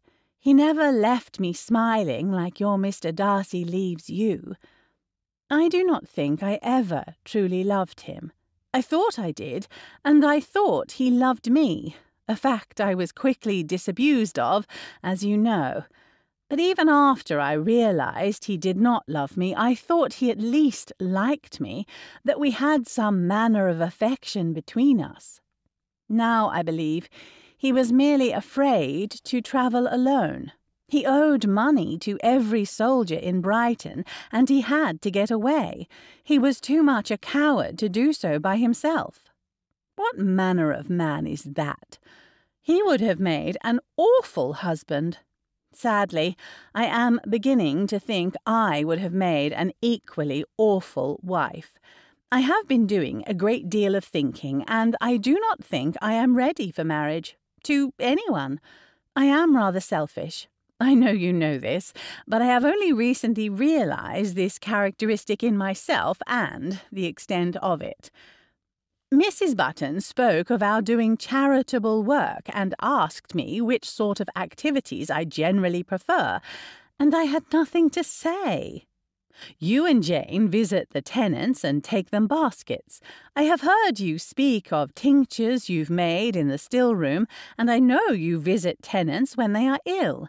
Jane has made beautiful christening gowns for the families, and even Mary takes in darning from the church. What do I do? Nothing. I am heartily ashamed of myself, and yet I do not know what I could do. Mrs. Button says we may begin with something simple, and I am sure I can learn a great deal from Mrs. Quinn. She seems a very nice lady, Mrs. Quinn, that is, and I am grateful to be here in this beautiful house, rather than hidden away in a tiny cottage in Northumbria. Please thank Mr. Darcy again for arranging it. It really was very kind of him, and he did not have to involve himself at all. It is strange, but I am also grateful for the events of the summer. I have learned a great deal about myself and about men, and I believe my life will be better for it. Your contemplative, for once, sister Lydia. Rosewood Cottage, Lake Windermere, 18 October, 1812. My dear Lydia, we have just arrived at the lakes, and your letter was awaiting me here. What a lovely welcome! Our journey was easy, and the house my husband— I wonder how long it will take me to accustom myself to those words— has borrowed for us is quite lovely. It belongs to a friend of his uncle's, and he was happy to lend it to us for a few weeks. I am certain we will have to put him up in Derbyshire should he ever venture there, but it will be no hardship. Pemberley, what can I say about it? We travelled thither the day after the wedding, as you know. The roads were dry and the carriage comfortable, and we arrived after only 2.5 days of travel. F. assures me that it often takes 4 days in winter, and once he was caught in muddy roads, and it took nearly a week. I am exceedingly relieved such was not our fate. You know I have little patience for prolonged carriage rides. We spent a few days at Pemberley, and I met Miss Darcy and her companion, Mrs. Annesley. Miss Darcy is a dear girl, and one I shall like to call a sister. With time and familiarity, I am certain we shall become good friends. Mrs. Annesley is your Mrs. Button's sister, if you recall. Storytelling must be in their blood, because she also told us some very entertaining tales about her younger brother, who apparently was the type to get into a great many scrapes and never know how to get out of them. Ask Mrs. Button to tell you of the time her brother got trapped in the pig pen with an angry sow. But do not drink tea whilst she tells it, or you will soil your gown. I am glad to hear Papa has enjoyed the library, and though I know you jest, I think it would be wonderful for him to stay on a few more days. The two of you could do with a little time together, and Father so seldom leaves Longbourn. It could be a welcome change of scene. Married life is treating me very well indeed, as is my dear Fitzwilliam.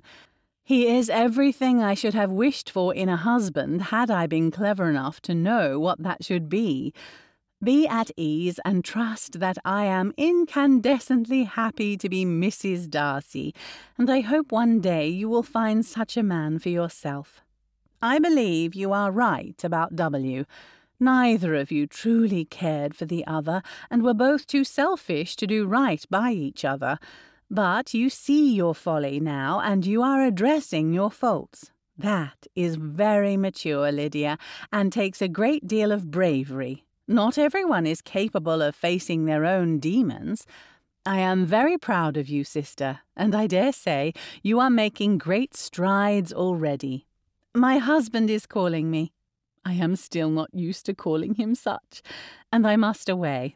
I will see you soon at Gladstone, and you may write to me before as often as you like. Your sister, Elizabeth Darcy. Rosewood Cottage, Lake Windermere, 26 October, 1812. Bingley, I must apologise again for trying to separate you from your Miss Bennet. If she is half as delightful as her sister, that was cruel indeed. We have been married only a short time, yet I cannot imagine my life without Elizabeth. How is London? Are you ready to escape the city yet? As to your last, I do not know if I am the best person to advise you. If Miss Bingley does not wish to live with Mrs. Hurst, you are well within your right to set her up in her own establishment. There may be some talk, but I doubt it would be extreme, though I am hardly well versed in the latest gossip. My cousin, Colonel Fitzwilliam, has a great many acquaintances in town. He could likely tell you better whether or not removing Miss Bingley from your home will cause a scandal. If you are tired of town life, you may join us at the Lakes. The cottage is much larger than we anticipated, and in a few weeks we will repair to Gladstone to visit my aunt and new sister. You would be more than welcome on the journey. If it is not too cold, we will go to Ireland. I would like to wait until the spring, perhaps even summer, but Elizabeth would like to go sooner. She says we should travel while we can. Do consider joining us, if not at the Lakes for a week or two, at least at Gladstone. Elle would be delighted to see Mrs. Bingley, I am sure. Yours, etc., F. Darcy. Brook Street, London, 9 November 1812. My dearest Lizzie, Charles has entreated me to write to you and Mr. Darcy and accept your kind invitation to join you for 2 weeks at Lake Windermere before continuing on to Gladstone. Our stay in town has been eventful, and we are both desirous of a rest. We have seen a great many shows and concerts, and I have met many of my husband's friends. Most are delightful people I would like to know better. I have bought more clothes than I could possibly wear, though Charles insists on spoiling me. I do not know if you have heard, but Miss Bingley has moved into her own establishment. She was not happy living in the house with us, and she did not wish to live with her sister Mrs. Hurst. I confess I was surprised she did not wish to live with Louisa, as they have always struck me as rather close.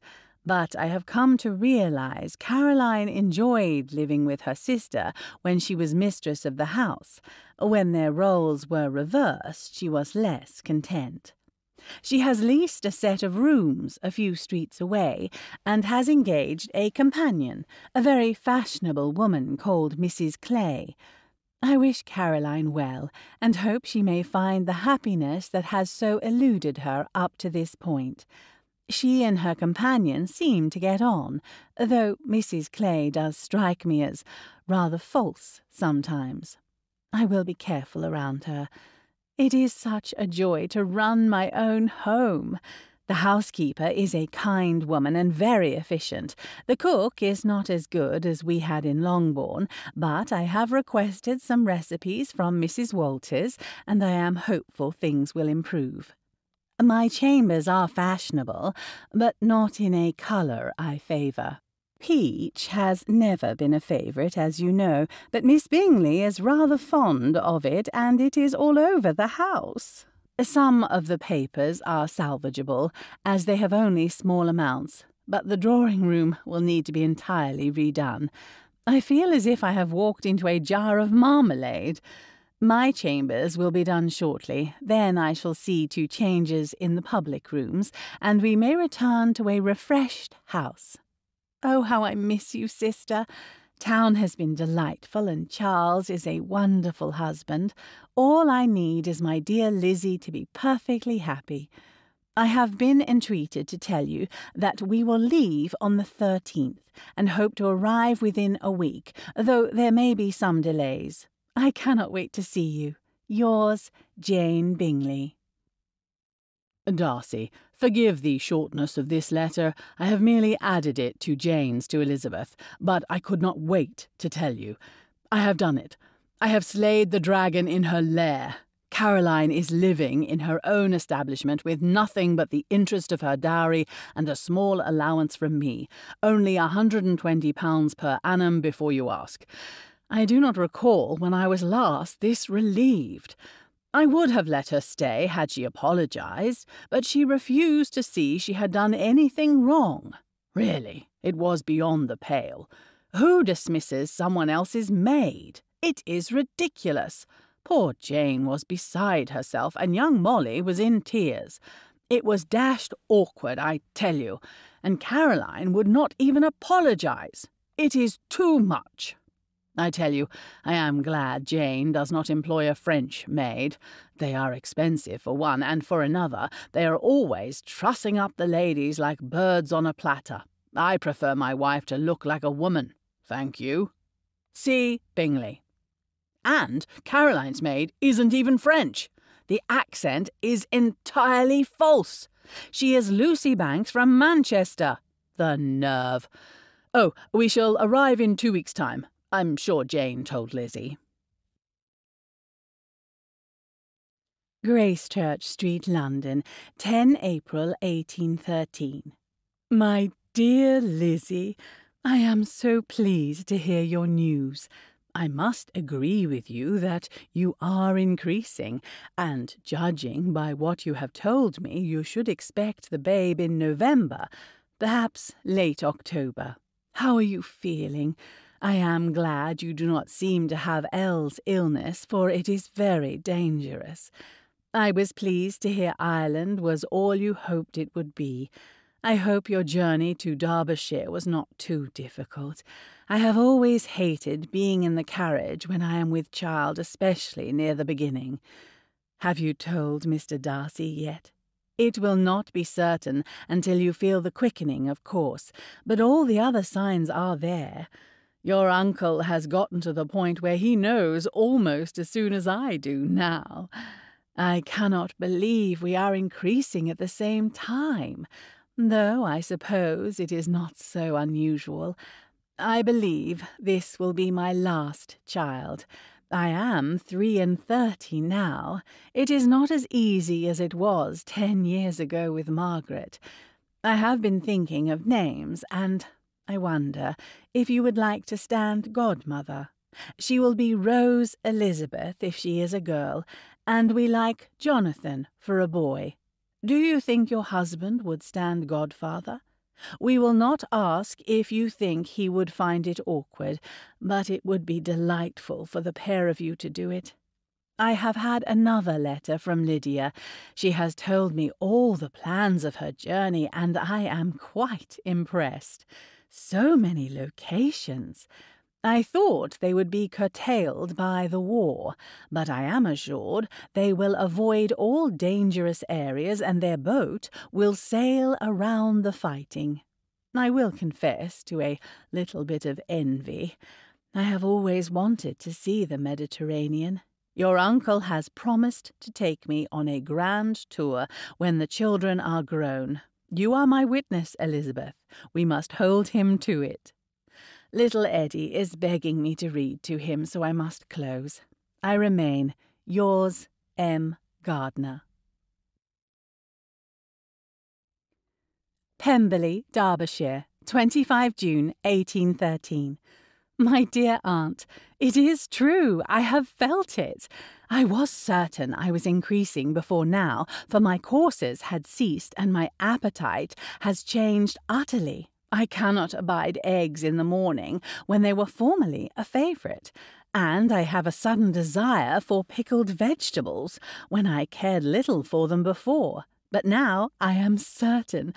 I felt something a fortnight ago, but it was so faint I could not be sure. But I have felt him quite strongly for 3 days now, so there can be no mistake. And of course there is my increased girth.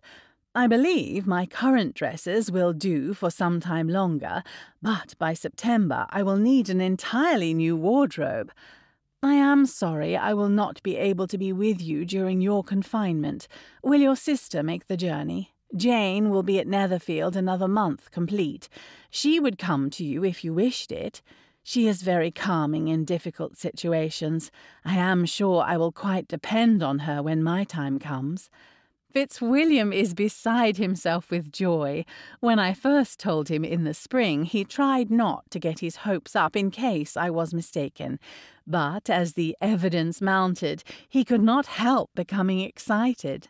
He worries occasionally, for his mother had some difficulties before G was born, but I have assured him that I come from sturdy country stock.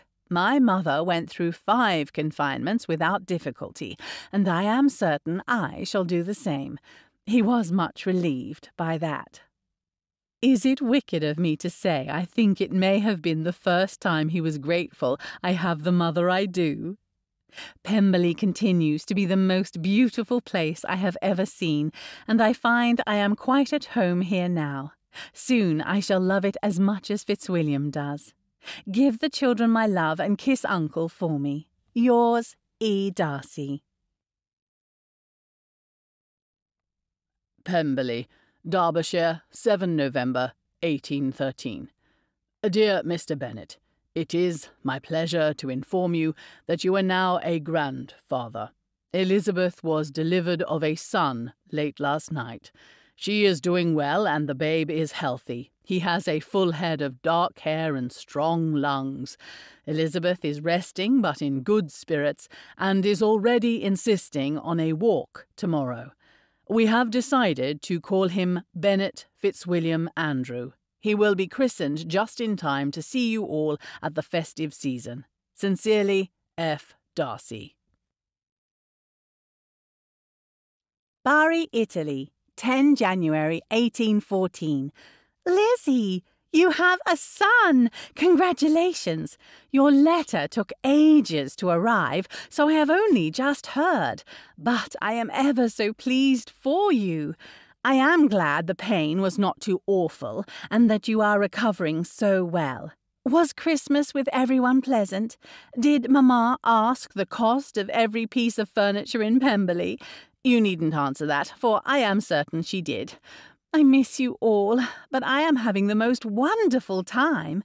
I have met a lovely family with 3 daughters, and they have made a great friend of me. One of them likes to paint, and she has asked me to sit for her. I was nervous at first, but once I became accustomed to it, it was not so difficult, though it became frightfully dull after some time. Mrs. Button is a wonderful travelling companion. She has a great talent for sketching and has made drawings of nearly everywhere we have gone. It is a wonderful way to remember the trip. Mrs. Quinn is as delightful as ever. She is frightfully funny. She has joked many times about staying here forever, and I am beginning to think she might mean it. She does seem very enamoured of the Italian culture. You must come to Italy sometime, Lizzie. It is everything lovely. I cannot imagine a more perfect place. Mrs. Button will include a letter for her sister and Mrs. Quinn for your husband, so I will close before this becomes too large to be sent. Your sister, Lydia. Pemberley, 9 April 1814. My dearest Fitzwilliam, you may recall that on this day 2 years ago we had a quarrel of epic proportions. I propose we create a new memory for this day. You will find me at the Folly on the far side of the lake. Do tell your steward you will be gone for some time, for your wife has need of you. Your loving wife. The End. This concludes Letter Interrupted by Elizabeth Adams. Copyright 2021 by Elizabeth Adams. This audiobook was produced in the year 2023. Copyright Elizabeth Adams. Letter Interrupted is part of 3 novellas in the Elopement project. If you'd like to hear more, then look out for Foolish Games and Uncertain Endeavours.